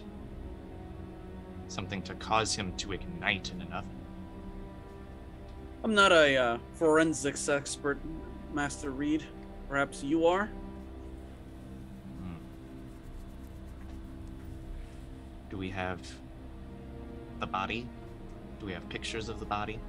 We do. Currently in the medical wing under the supervision of Dr. Sloan. You said they were tussling when you shot. Can Correct. you guarantee that it is not, as we have experienced, a face dancer that might have taken his form and thrown him, the doctor, into fires to cover up? The fire was too I knew. extensive to tell whether or not the assailant was a face dancer or not. Exactly. But if this was a coordinated effort, and House Carroll is responsible, then that means House Carroll has their own face dancer. Or maybe perhaps more. Well, here is my question. Who benefits the most if House Cheshire and House Carroll start actively fighting each other again? You see Adeline says, that sounds like a Mentat question. Look to Pardo. Just to remind Key, there are 3 houses on Jabberwock? Are there not? Oh, sorry. No, you're right. You're right. There are 3. There's House Drunenbar, which is the major house. There is House of Cardes and House Cheshire. House Carroll is in a separate system. They're on Neush is the name of the planet. Right next to Grumman and Gamont. Grumman being the homeworld of House Moritani. So they're ways away from you. But the one thing that you and House Carroll have in common is that you're in the same industry together in crafting ornithopters. And so is House of Cardes. I am perhaps a newcomer to this situation, but in the video that was attempting to be deleted, would it not actually stabilize the current balance of power if it were deleted?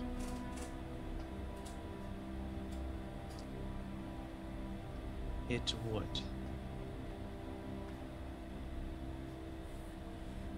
And that's all Pardo's going to say on that matter. His lips are sealed on anything else about that. And a civil war would be deeply detrimental to the overall survival of House Carroll. I can tell that the person that is of the family, but currently not in a good relationship with the other members, has considerable influence himself. And while it's perhaps too convoluted that he concocted it, or supporters of him, situations like this may also arise from allies, particularly those who benefit from the current order maintaining as it does. You see Omelas' response to this. Why is she here?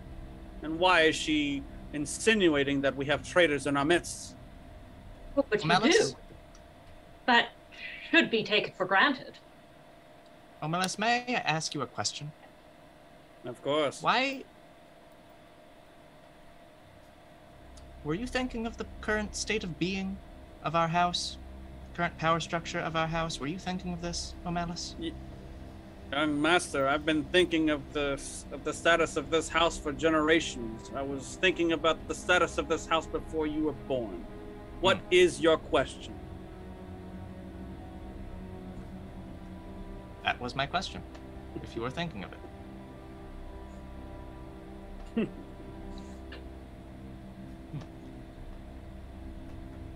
And she is here because she is taking care of Masum, whose destiny, for better or worse, is bound up in this house's destiny. This is your religious gobbledygook, you see, Omelas says, and you see, Golian looks over at him and is like, no, it is not. And that's when Omelas kind of, takes a turn and looks at Golian seriously and is like, can you honestly tell me you know anything about what they're talking about, face dancer? And he's like, perhaps the Duchess hasn't informed you, Omelas, of why I decided to defect from the Tailaxu and serve House Cheshire. The reason I know that Masum's visions are real and that his prescience is something to be protected, perhaps even utilized, is because I had those visions as well. I've seen my place in this universe, and it is at the behest of House Cheshire.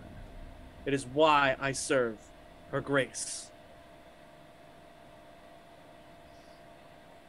You see, Omelas is just kind of like, she never told me that. She gives this look like, I didn't know that.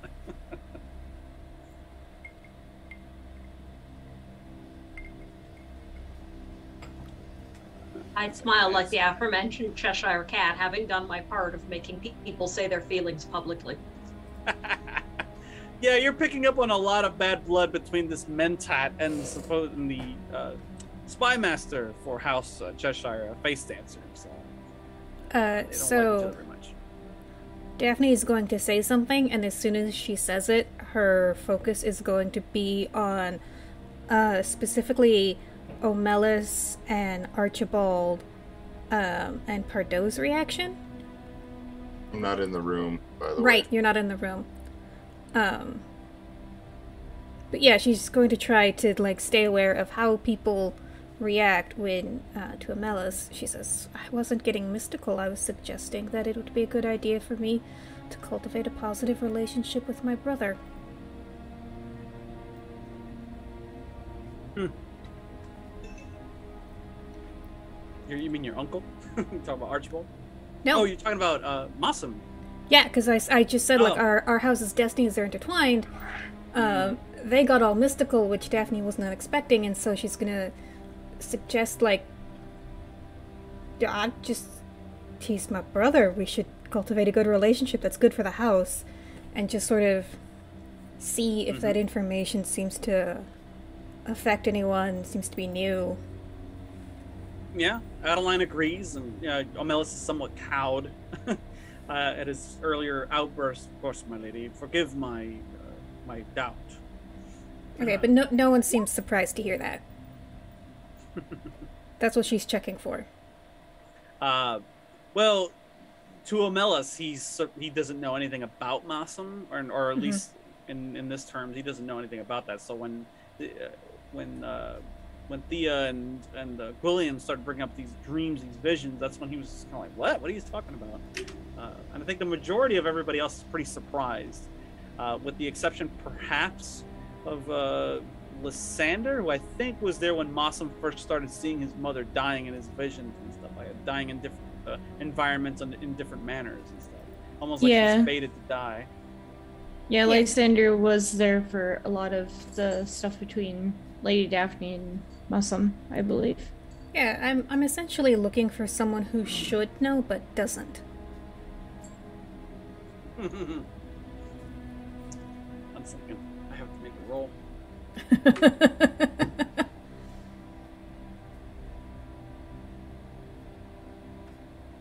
Excellent, that was the right decision. I don't know if it'll work, but it was the right decision.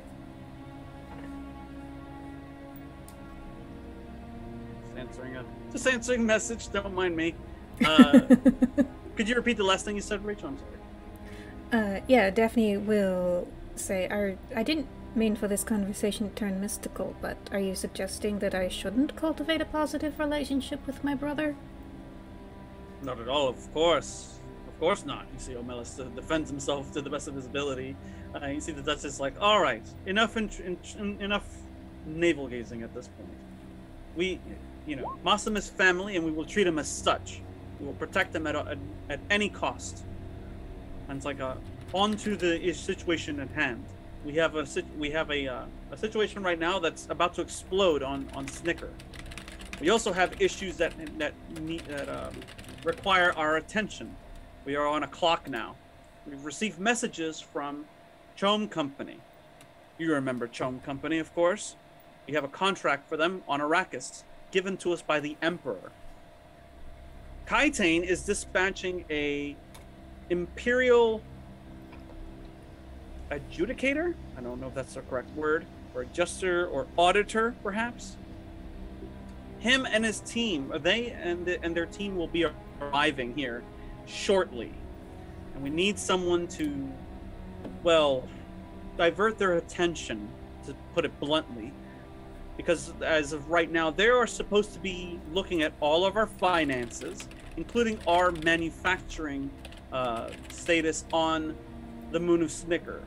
If they see the current mess that we're in, this could cause problems for us back on Kaitane with the Emperor. And, Davos is there, so she looks to Davos. Davos, you are the house treasurer. And he's like, he got his feet up on on the table and he's like, yes, ma'am. Yeah, yes, Your Grace. He corrects himself and it's like, why don't you take the auditor and his team on a little flight around Jabberwock? Keep them occupied. We need you to buy us time to figure out how we're going to address this issue with General Archibald and the insurgents on the moon. Oh, I gotta make another roll. Okay. Second. Lysander, you get a little call while this is happening from one of your troops that are outside. One of the guards, like, General's been eavesdropping, caught him in the gratings that lead to the situation room. He's been eavesdropping on your little meeting. What do you want me to do with him?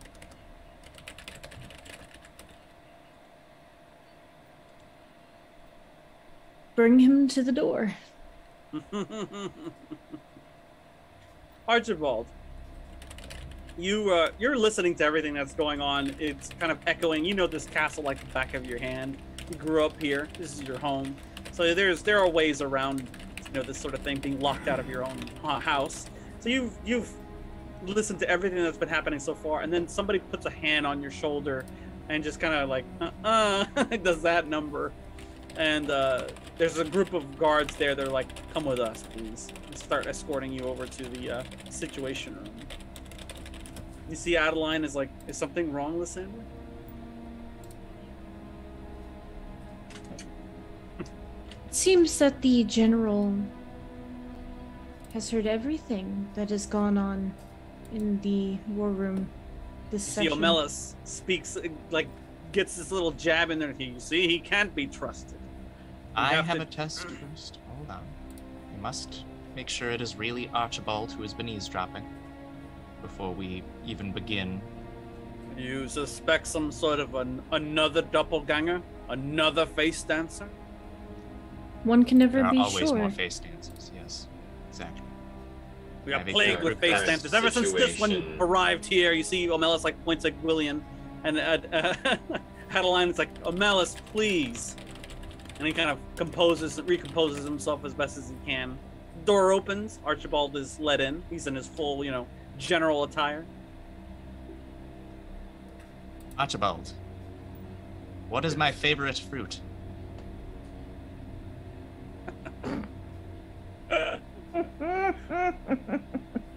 I don't know. You've never told me. I think you passed the test. You never thought I've discussed fruit with you before? On a previous day? Or a night of some sort?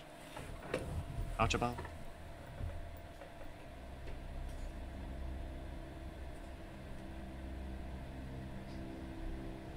Omelis is like, this is ridiculous. And it's like, I can prove he is who he says he is. Here. And he kind of like, he asks you something like, where did Federico have a mole? Or like a weird birthmark? Like, where was it exactly on his body that he had? You would know, you grew up with him, you were kids. Where is his most telling, mark? I would tell him where it was. I don't know as the player. Oh, I mean, you can make it up. Oh, His left butt cheek. the mole Got a is on third his nipple. left arm. It was actually below a scar he got from an accident by another Thropter. You remember the accident. Huh. Yep. And so he looks and it's like, he looks a little more thoughtful now, and he's like, this, ladies and gentlemen, this is General Archibald Cheshire. No Pardo face just- dancer can fake that. Pardo leans on his hand, just shakes his head, and just mutters under his breath, "Wafa." He wasn't there when you said guava. The other two were. And He he really was. wasn't. I don't No, remember having because- that conversation. When we were in the It war was in the room war last room night, the he night said, before. "I told you we should come up with a code word," That's true. and he said guava. I forgot. Uh. How to player forgot. No See, worries. I heard llama. Yeah. That's even better. Llama is my favorite fruit. You see, Adeline looks at Omelis and the rest of you and is like, well, since you already know what it is that's going on here, perhaps you can give us your perspective, General. Shut the doors. And she instructs the other soldiers to close the doors. You see Davos like, I'm going to go and deal with that adjuster. You all, I'll see you all later, he says. He gets up and he stomps out of the room.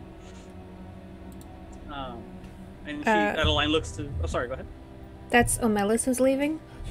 No, Davos. Davos is leaving to take care of the adjuster because him and his team are arriving soon. So he's like, I'm gonna go meet him out there, and I'm gonna, give him the runaround so he doesn't Okay, look too closely into what we're doing. I thought it was Omelis who was leaving, and I was about to talk to Oh, no. Lysander, have him followed. But no, Davos is cool. Yeah. You see, after he trust leaves, Omelis either. it's two down for Omelis. All right. The doors close, and you see Adeline looks to Omelis, and she's like, now, before we move on to the more serious business, let's get on with, the trivial nonsense that we have to deal with as a house minor. You see Omelis is like, oh yes, the Archduke Armandi Kaz is getting married before the end of next year. It's like we are all invited to take part in the celebration. Lysander, remember how you failed your previous house? You failed to protect them? That's how you got that scar across your face? When he says House Ikaz, all the hairs on your neck stand up. You haven't heard that name in a very, very long time. The Archduke, of course, is the famous one-armed Archduke of Ikaz. And this is a planet which is, rife with all sorts of different plants and trees that are harvested and distributed throughout the Imperium. It's actually, he's part of a major house, and they're reaching out to you to invite everybody within the entourage to his wedding to Lady Francesca, she's called, some rich merchant's daughter. And you see Adeline makes a point to look at you, Daphne, when Omelis is reading out the official invitation, and she does nonverbal communication with her eyes, and she's basically saying, like, you should probably go and maybe take Lysander or someone with you. We have to seriously start considering a suitor at some point, after all, she says. How does she respond, if at all? Yeah, she responds with, "Oh goody, a party." Basically, there's no timeline on this. Whenever, or if you decide to go, that's when it happens. But that's essentially it. She seems to be somewhat intrigued by this because they are a great house. They have ties to other great houses. Omelis, his eyes go up and he searches his memory. He's like, yes, House Ikaz, famous allies to House Atreides. This could be a useful alliance if we were to ingratiate ourselves in their presence. Would you not agree, Your Grace? And you see Adeline nods. Yes, I do agree. This would be something worth pursuing, just not something we need to think about as of right now. Perhaps later. And he's like, what else do we have? Let's see. We have to talk about the video, of course, and the general's innocence or lack thereof. We are, of course, going to need your assistance with the situation on Snicker. This is why you're here, after all. As we are working to uncover House Carroll's machinations, we do have to pay attention to the more immediate problem. And that is a problem that is far-reaching into the future, for our future lies on Arrakis now, on the Tome Company contract that the Emperor has signed us. We need to turn the situation around immediately. We figure you are the only person that these insurgents may be listening to, or may be willing to adhere to. These white rabbits, as they call themselves, have taken control of the manufacturing apparatus on the moon. I imagine there are various ways to tackle this particular problem. And you see, but there is a reason why I recommended the general here. And if I may, you see, he looks to Adeline, and she says, "Take it away, of course." And Omelis proceeds to give a presentation of sorts. Unless Jared would like to regale the entourage with the general's previous exploits as to why he's being considered for this particular assignment to deal with the White Rabbits. Can you repeat that again? So basically, Omelis is being asked to provide why, or he's offering why he chose the general as the person to best deal to your character to deal with the situation on the moon. And if you remember, a lot of the insurgents that are armed and military trained by House Cheshire on the moon were trained underneath you and your brother. And there was one other time in House Cheshire's history that there was this sort of disruption on that moon by these same insurgents, or the parents of these insurgents back then. Yes. And there was one time that it was resolved without any violence, without a single shot being fired by either side. Would you like to tell them that story, or would you like Omelis to Correct. inform Yeah, them? I could. Omelis, I'll tell them the story, and I'll tell them how we're going to do it. And it's not a matter of if, but a matter of when. Gets up, dusts himself off, and as regal as he could, Basically, whether you like to believe it or not, a past foreman of the moon, this happened before. The foreman obviously didn't treat the workers right. Was doing everything bad to them they could. So there was insurrections popping up on the moon. And before you know it, the moon was locked down, just like how it was today. My brother sent me and my vanguard with soldiers as well to go and deal with this insurrection. But the thing is, I'm not into killing my own people. That's the last thing I'll ever do. And I'm sure that my soldiers didn't want to kill their parents, their loved ones, and the same for the residents on the moon. So what I did was I had them take me hostage. Having them take me hostage when they took me, they didn't exactly know what to do with me. All right. It'll give some leeway into negotiating terms. I'm curious what Lysander thinks of that. How this general basically got up and says, yeah, the last time I had to deal with this sort of situation, I was forced to make a decision. Do I crush the rebellion and kill, my kin, my own people, and force my soldiers to shoot their brothers and their fathers, or do I not do that? And so, since he says that he, instead of bringing himself to give those orders, he instead surrendered himself to the enemy and put himself at their mercy to see what they would actually do. And this purportedly brought them to the negotiating table. And eventually, he was returned to House Cheshire unharmed, not a hair out of place, and the situation was diffused. How does Lysander feel when he sees this general get up and tell that story?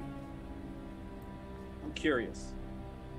He definitely questions it because, I don't know, it seems a bit too set up. That's basically your king chess piece, like, and you just handing it over. Mm-hmm.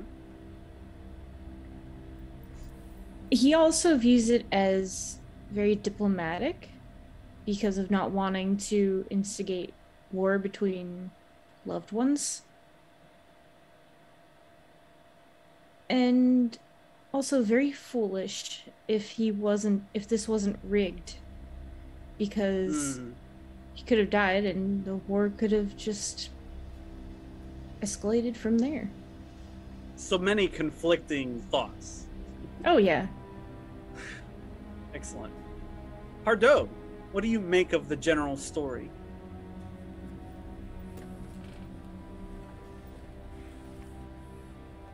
It's one master chess player looking at another master chess player.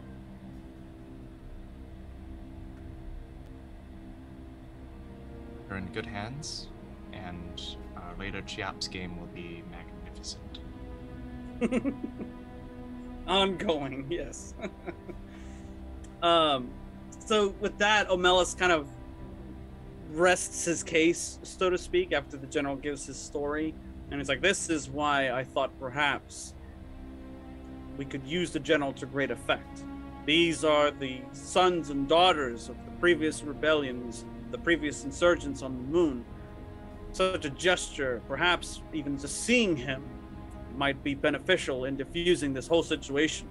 and bringing them to the table, since they won't meet with any of us, he says. General, Yes. would you be willing to help us in quelling this rebellion? Yes, I would. Excellent. And we must discuss the forms, he says. And that's when he pulls out like these very formal looking, like crystalline papers that are rolled out on the table. And obviously you have to detail the entourage would have to detail them. The Duchess and everybody would have to agree to some extent on what sort of power to hand the general, because, and this is something that he will point out, if you are going to instill some kind of power in in Archibald, either as a retainer of the house or as an officially recognized noble within the house, that will reverberate beyond House Cheshire. It will impact what happens with the local Sisselrad, the local houses of this system when they meet together in council. It will also affect the other major federated houses of the Landsrad, because what happens when General Archibald or Archibald Cheshire shows up on their doorstep? How do they treat this person? Well, if they're of nobility, they have a certain modicum or expectation of behavior, of how to treat him. So this is all pertinent information that has to be set in concrete now, moving forward, to deal with this situation that is pending on the moon. So Adeline poses the question to all of you. It's like, if we are to instill Archibald with some modicum of power, how far should this go exactly? Obviously, Archibald has no say in this. We hold the cards here, but we obviously need his assistance. We have to come to some sort of an agreement, an accord. My thought is that we accept him as a member of the house, but we have to be careful about how we do that. I don't know, Uncle, what you're guilty of. I do know that in the eyes of the law, in the eyes of the Landsrad, you are guilty of fratricide. And for the good of the house, we cannot be seen to simply forgive crimes of that nature because it's convenient. How do you respond, General? I completely understand why. You would put our territory in a complete disarray of civil war. You would have your believers and your non-believers. So I understand that reason why. Until my name is cleared, I will most likely not get the good faith of the people. Well, not, at least not all of them. And I know that.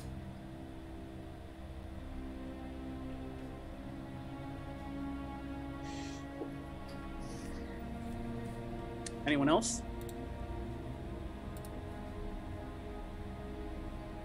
I find that I agree with Lady Daphne.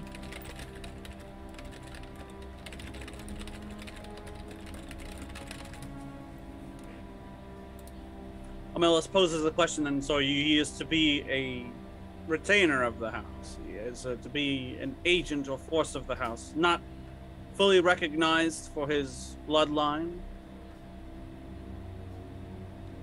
for his hereditary features, or his, what am I trying to say here?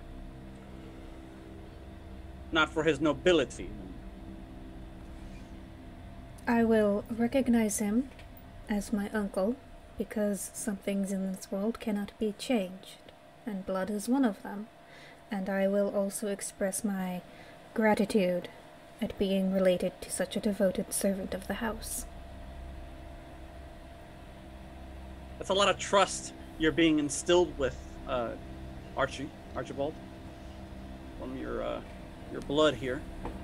Omelas is like, now what of the title to instill onto the former general? Or no title at all? So within this setting, this is a question for the storyteller. What would our options be?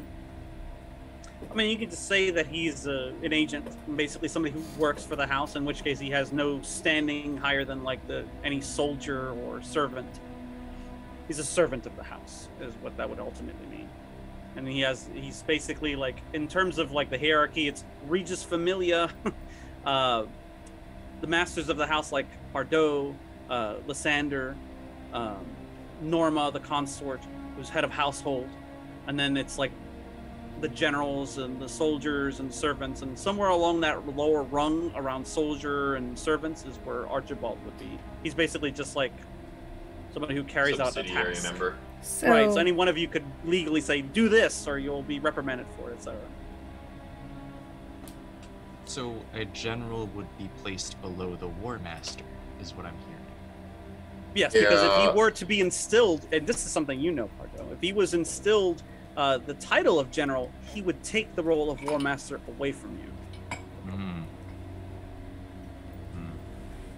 You would still retain the title of marshal, of course. I mean, it gives you authority over the secret police, the looking glass, as you called it, but not the armed forces, not the soldiers, and and so on, not the standing army of your battalions.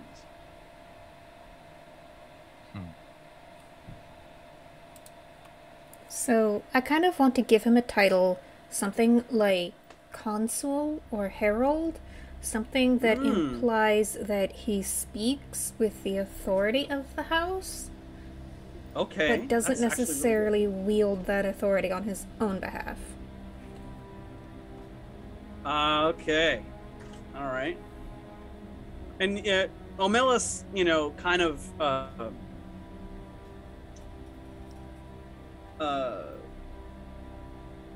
he kind of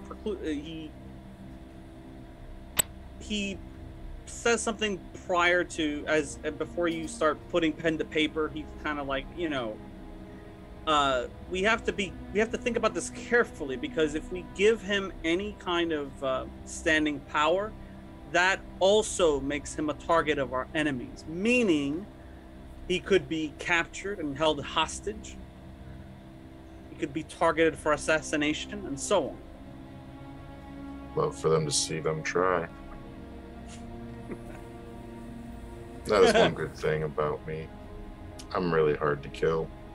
He gives you this look like they really did try to kill somebody in this castle last night. Are you sure you want to be so flippant about it? He communicates all of that with just a look to you, like, really, dog? All right. But that's basically that's how he lays it out. So Adeline and Omelas and everybody, they kind of pass the paper around. Everybody sees it and he kind of okays it, and she signs off on it once everybody's okay with what the rules are regarding his standing within the house. Archibald, of course, has no say, but once everything's said and done, she rolls up the paper and hands it to Omelas. He's like, make copies, send them out to the local Sisselrad. House Drunenbar will need to know, as well as House of Cardas. We'll need to send an envoy to Kaitane to inform the Landsrad that the situation has changed here within the hierarchy of House Cheshire. We are now +1 herald of House Cheshire, she says, and she motions for you to take a seat at the table for the rest of the security meeting, Archibald. And this is where we really get to brass tacks. Omelas is obviously concerned about the situation on the moon and wants to know how, your specific input on how you're going to turn this around, because right now that place, according to people that they've had on the ground over there, looks like a war zone. What do you say to that?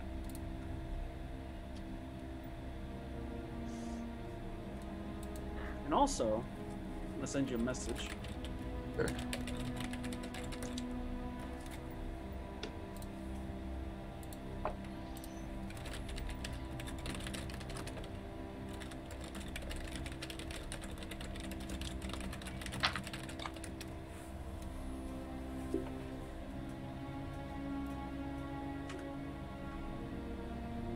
since Willian is sort of out of the loop in this particular context with dealing with these sort of matters, he excuses himself from the situation room.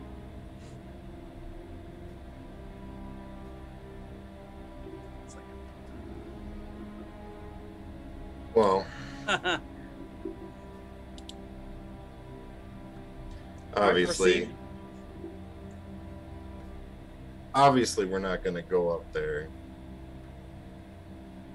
with an army of people and just kill everyone. I don't think that's the right decision to do. I think we need to negotiate with them. And someone, obviously, they're not going to talk. They're only going to talk to the people that have the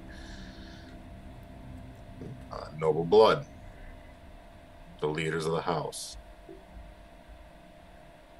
That Elmelis reminds you that the insurgents on the moon have arranged themselves or have organized themselves in such a way that they operate out of cells, and they basically just have like one person to speak to, and they are refusing to meet with anyone other than Daphne or Duchess Adeline, who is actually injured right now, so it's not the best situation for her to be running around. She literally can't do that. And that's one of the points of contention here, is that they don't want to give in to their demands, so to speak, because that, number one, that shows that to them at least that, oh, they're willing to, bend the knee to us or whatever. We hold all the power now. But also, they don't want to put the heir or the Duchess herself in a line of fire if this is some ruse to smoke them out of the castle and potentially hurt them. I agree with you on that one. I don't think those two should go. I do definitely think it should be me. Just because of the fact is, I'm not going to get shot when I step right in. These people... I admire your confidence, General. It's like, who do you intend to take with you to the moon, however? Or do you plan on going with just a contingent of soldiers that will oversee your interactions with the insurgents?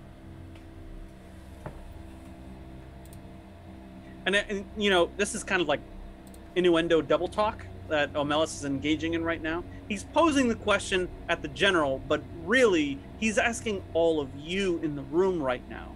Are you willing to let the general go by himself, or only with a small contingent of guards, to the moon to handle this himself? Or do you not trust him enough to do that? In which case, which one of you will accompany him to Snicker? Daphne definitely wants him to travel with some sort of supervision, because, this is sort of what we're saying, is that he speaks with the voice of the house, so he should travel with someone. So Daphne's willing to go, but I think Lysander will, lock her in a box if she tries. Yeah, Pardo. probably. He has a mind for strategy and negotiation. He does. While they're looking at who should go, I would briefly look over at Norma, the consort of the current Duchess, who would be the obvious, I'm valuable enough that I'm making a risk to show we're willing to be vulnerable, but also nobody knows, say, me from a hole in the ground, but she's got plenty of Bene Gesserit's skill, and you need at least one on any diplomatic mission. Yeah. 100% accurate, yes. And it also is a very neutral statement to send your Bene Gesserit, because it also means, and we can kill you if it goes wrong. I feel like the Norma going would be the appropriate amount of, we're giving face. Okay. We're giving true face to this. There's also another thing you guys have to think about as well. Uh-oh, here we go. Because if that does happen, you guys will be taken hostage with me. And that I can probably speak for myself, consider these people admire me. I don't know how they're going to treat you guys. You think I'd actually be a hostage? Just saying. Tia looks over at the other Bene Gesserit and looks at Archibald and gently asks if he was deprived of the benefit of our order's services during his long life, and thus not familiar with our ability to survive in situations where we are at a disadvantage for many reasons and viewed with suspicion. Oh, This is said not to be insulting, just that's kind of what it says on the tin. I just want to make sure everyone knows what they're getting into. Very We're well, going General. behind enemy lines, and that's never a good. And that's never something that is safe. Enemy lines? Adeline says. Hostile lines. Nods. Okay. You correct yourself. She nods. She gives Daphne and Lysander the usual sort of room that you are afforded to choose your own people for a particular mission. So Archibald is like, I'm going on a mission. He doesn't get to choose who goes with him, but you do. So you get to decide who accompanies the good general to the moon to try to disable this or defuse this potentially explosive situation before it gets out of hand. So far we have Norma. Archibald did indicate Pardo, but that's up to you.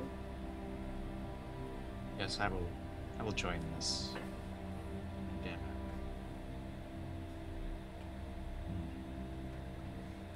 Daphne is going to be on standby, so she's gonna stay on Jabberwock, but if the situation changes and Archibald or Norma or Pardo think like her being there would make things better, she'll be ready to leave. Ah, okay. So you're the backup. Okay. So we got Pardo and Norma, and Lysander, I'm guessing you're staying behind? Yes. Okay. But he has to stay behind and do the war thing when things inevitably go terribly on the other group. Right. Okay. Fair enough. Adeline is convinced that this is the right course of action to take. She visibly looks better or more confident towards the end of the security meeting. She also looks exhausted. Like she's just like she can't wait to be done with this and just like retire and go take a nap or something like that. It looks like all this is like mentally and physically exhausting for her. So she kind of taps you on the arm, Daphne, and she's like, I trust you to handle this situation to the best of your ability as usual. And it's like, I'm going to try to work on trying to get these responses back to House Ikaz. I do want to try to make it to this wedding at some point. This could be beneficial to our house. Of course.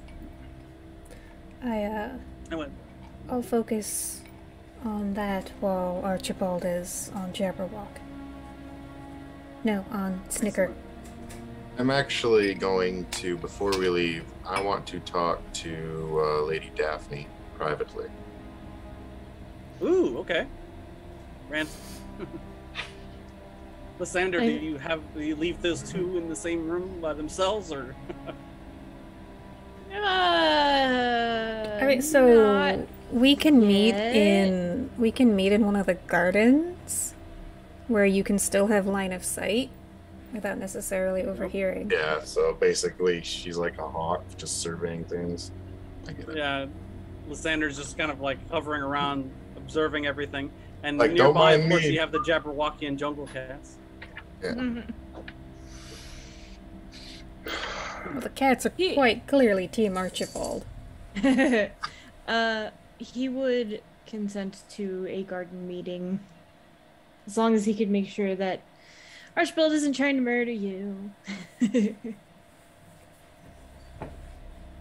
proceed. Hey, Daphne. Yes? I wanted to bring up a certain issue I have. Well, we have. This is a house matter.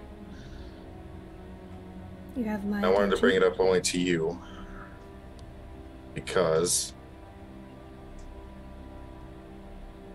you are the heir, and the Duchess probably won't even talk to me. She hates me. That's beside the point. Are you familiar with the atomics? I know they exist. Well, it'd be stupid enough not for me not to tell you. 10 months ago, this is a secret I only have. And if it weren't for the fact that House Cheshire could be demolished from it, I'm telling you. Mm-hmm. 10 months ago, some men with a... Oh, out of character, what was the device? Axiom probe. Okay. 10 months ago, someone broke into the prison with an Ixiom probe. It was a team of guys. They tortured me for around 10, 12 hours. More like minutes, but yeah, go ahead. Yeah, okay. Felt like hours. Did.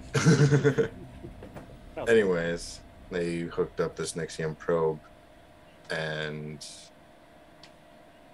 stole some memories from me. Or at least saw some memories from me. They were the locations of all the atomics that House Cheshire has. And it sounded like, from what they were doing, is that they're going to sell them because they're moving them somewhere. They're going to steal our atomics. Yeah. I know where they all are. Granted, that was 10 months ago. They could be moved by now, but that's a question I don't know. Question for Panda. Yes. Did Thea tell us anything about Masum's dream about seeing the atomics come down? That's entirely up to Norma because I told her. Right. But I'm not would've sure what told our her. current policy within the order is on, yeah, we accidentally Quasac a Hatterack. I'm not necessarily sure we're going to want one to be the Emperor, so this is going to be a little awkward. Norma would have implied the atomics being a thing to watch out for with the Duchess to verify that they are all still in place. Not telling the reason, just, Norma doing this is something that is Bene Gesserit intuition. All right. Their memory. Yeah, so, since Daphne would not know that, she would say to Archibald, "Thank you for telling me. I will see to the problem immediately." Now see to your moon immediately. And he walks. And so, would it be Pardo in charge of the atomics? No. So here's the fun part about the House Atomics. Most major houses have them, right? But a few key select people within the house have access to the atomics, or they know where they're located. Because there's something called the guild peace. Mm-hmm. Generally, when a house wants to move forces, or in this case atomics, from one place to the other, the guild does so quietly. So you can have you and your enemies could be sitting on the same ship, and they can't tell anybody that this is so, because that would violate that guild peace. It's a very important part of the Great Convention. Kind of keeps everything together. So when a house wants to move and put away their nuclear weapons effectively, the guild does so and keeps it quiet, which means only a select few people within the house know of the atomic's location. One of them is this man, Mm-hmm. Archibald. The other one was the Duke, their grandfather. And the other one who knows is Omelis Dorathier, the advisor to House Cheshire. And that's where we'll stop. Oh, fuck! I was wondering how you were going to react to that. Okay. That's all the time we have for this session. I hope everyone here and those watching enjoyed the show. We'll continue our adventure into the Imperium next Monday at 8 p.m. Eastern Standard Time. If you enjoyed tonight's program, feel free to check out our other awesome adventures and terrifying tales. Tuesday, Steve is running Twilight 2000, and Space Lord Pajamas is doing an awesome Mecha Hack campaign, so tune into that. Wednesdays, the awesomeness continues with the One Ring, Four Swords of the North. Rachel runs the new Vampire the Requiem Brood game, Rebellion, which is followed by Pathfinder Undying on Thursdays. Fridays brings us the continuation of Rachel's epic Mass of Nyarlathotep campaign, followed by Patty's Scarred Lands Dracogenesis Season 2. Saturday has Harry running Warhammer, Wrath and Glory, Martyrs of Persepolis. And Sunday, our very own Kisama runs the hot new 5e setting Pangea with the current campaign To Rival the Gods, which is followed by Cult Divinity Lost Phantasmagoria. In the After Dark category, we have Solemn Veil up next later this evening at SCP the RPG Memetic Hazard on Saturdays, both beginning at 11:55 Eastern Standard Time. Now, for those of you who stayed this far, it's time to vote for favorites. Everybody in this game can select another player as their favorite for that session for any reason. Recipients will receive a reward in the form of an advancement point. For viewers, voting is open as well. You can choose a new favorite each week for all of our shows, but you have to be quick as voting ends as soon as our closing reel finishes. So be sure to cast your votes in the Twitch chat as soon as you can. Recipients will receive a reward in the form of a reroll for one or all of their dice pool. Beginning with Key, who played Pardo Reed this evening. Who's your favorite and why, and where can people find you online? They can try to find me, but I'll find them first on Twitter at TrueKisama. And I am Kisama. I played Pardo. My favorite for this session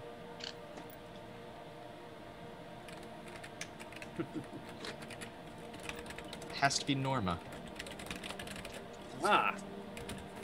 Quick movement. For the quick movement, and then the whole fiasco surrounding the footage. That was a great scene. Excellent. Ambrose, who played Lysander, where can people find you online, and who's your favorite? Hey everybody, you can find me online at amchangeling, because it me, amchangeling. You can also find me on Etsy at Neat & Co Designs. And my god. They're all good. Yeah, I don't,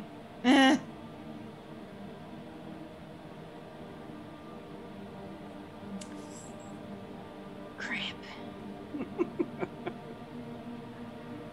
Decisions. Yeah. Who made you smile? Everybody. Ah, jeez. Who made you frown? Ooh, you better. Omelas. There you go. Oh god. I'm gonna give it to Jared for the interesting way that Archibald solved the first insurgency experienced. Excellent. I gotta give some credit to our good game master because he was the one that gave me the idea, and then I just flew with it. So. Thank you.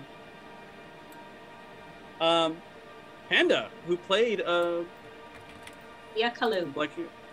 Kalu, not Calais, but Kalu. Where can people find you online? Who's your favorite? Hi. You can otherwise know me as Panda, and you can find me as @Vepples on Twitter and Instagram. A lot of good choices as usual. It's really a toss-up with a couple of people that really stood out this time.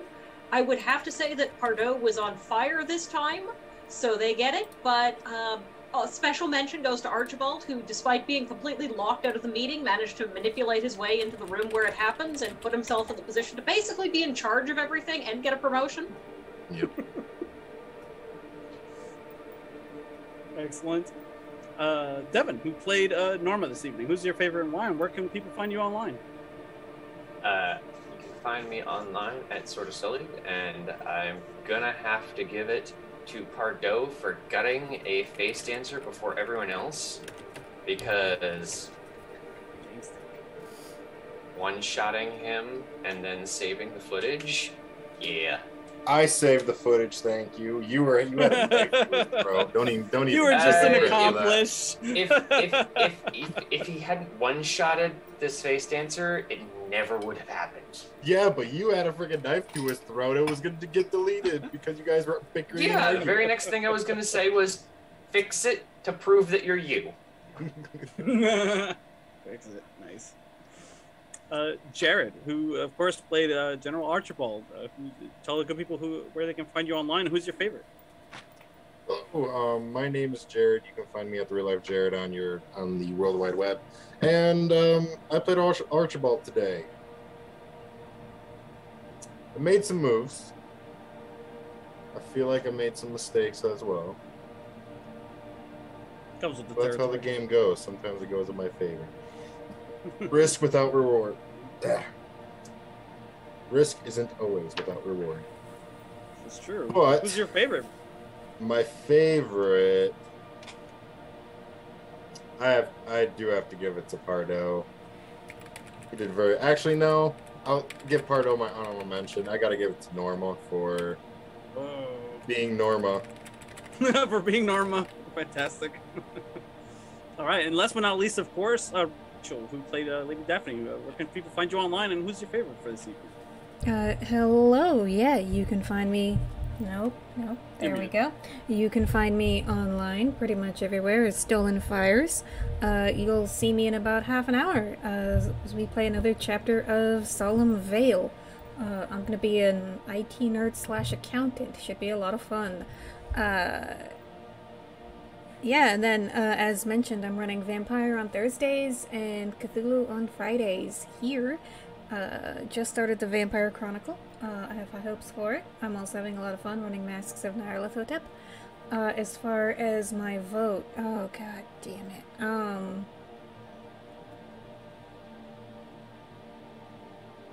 gonna have to give it to Ambrose for Lysander always being so laser focused on his duty. It's fun to play with and play off of, especially because like I'm the one making it difficult for him to actually do his duty. I mean, you made You it have to easy run away this from- session. Excellent. Well, thank you for being good to each other. I'm, of course, Eric at Marron Recluse Online. You can find me here tonight, later, also for Solemn Veil, and then tomorrow for Twilight 2000. Big thanks, as always, to our patrons for supporting what we do. If you want to be awesome and do the same, check out our Patreon page on patreon.com/VorpalTales and keep up with what we're doing with the calendar on VorpalTales.com. And thanks to you, our viewers and fans, for tuning in. As always, never sit with your back to the wall. Always remember your shield emitter and be careful who you trust. For in the game of houses, nothing is truly as it seems.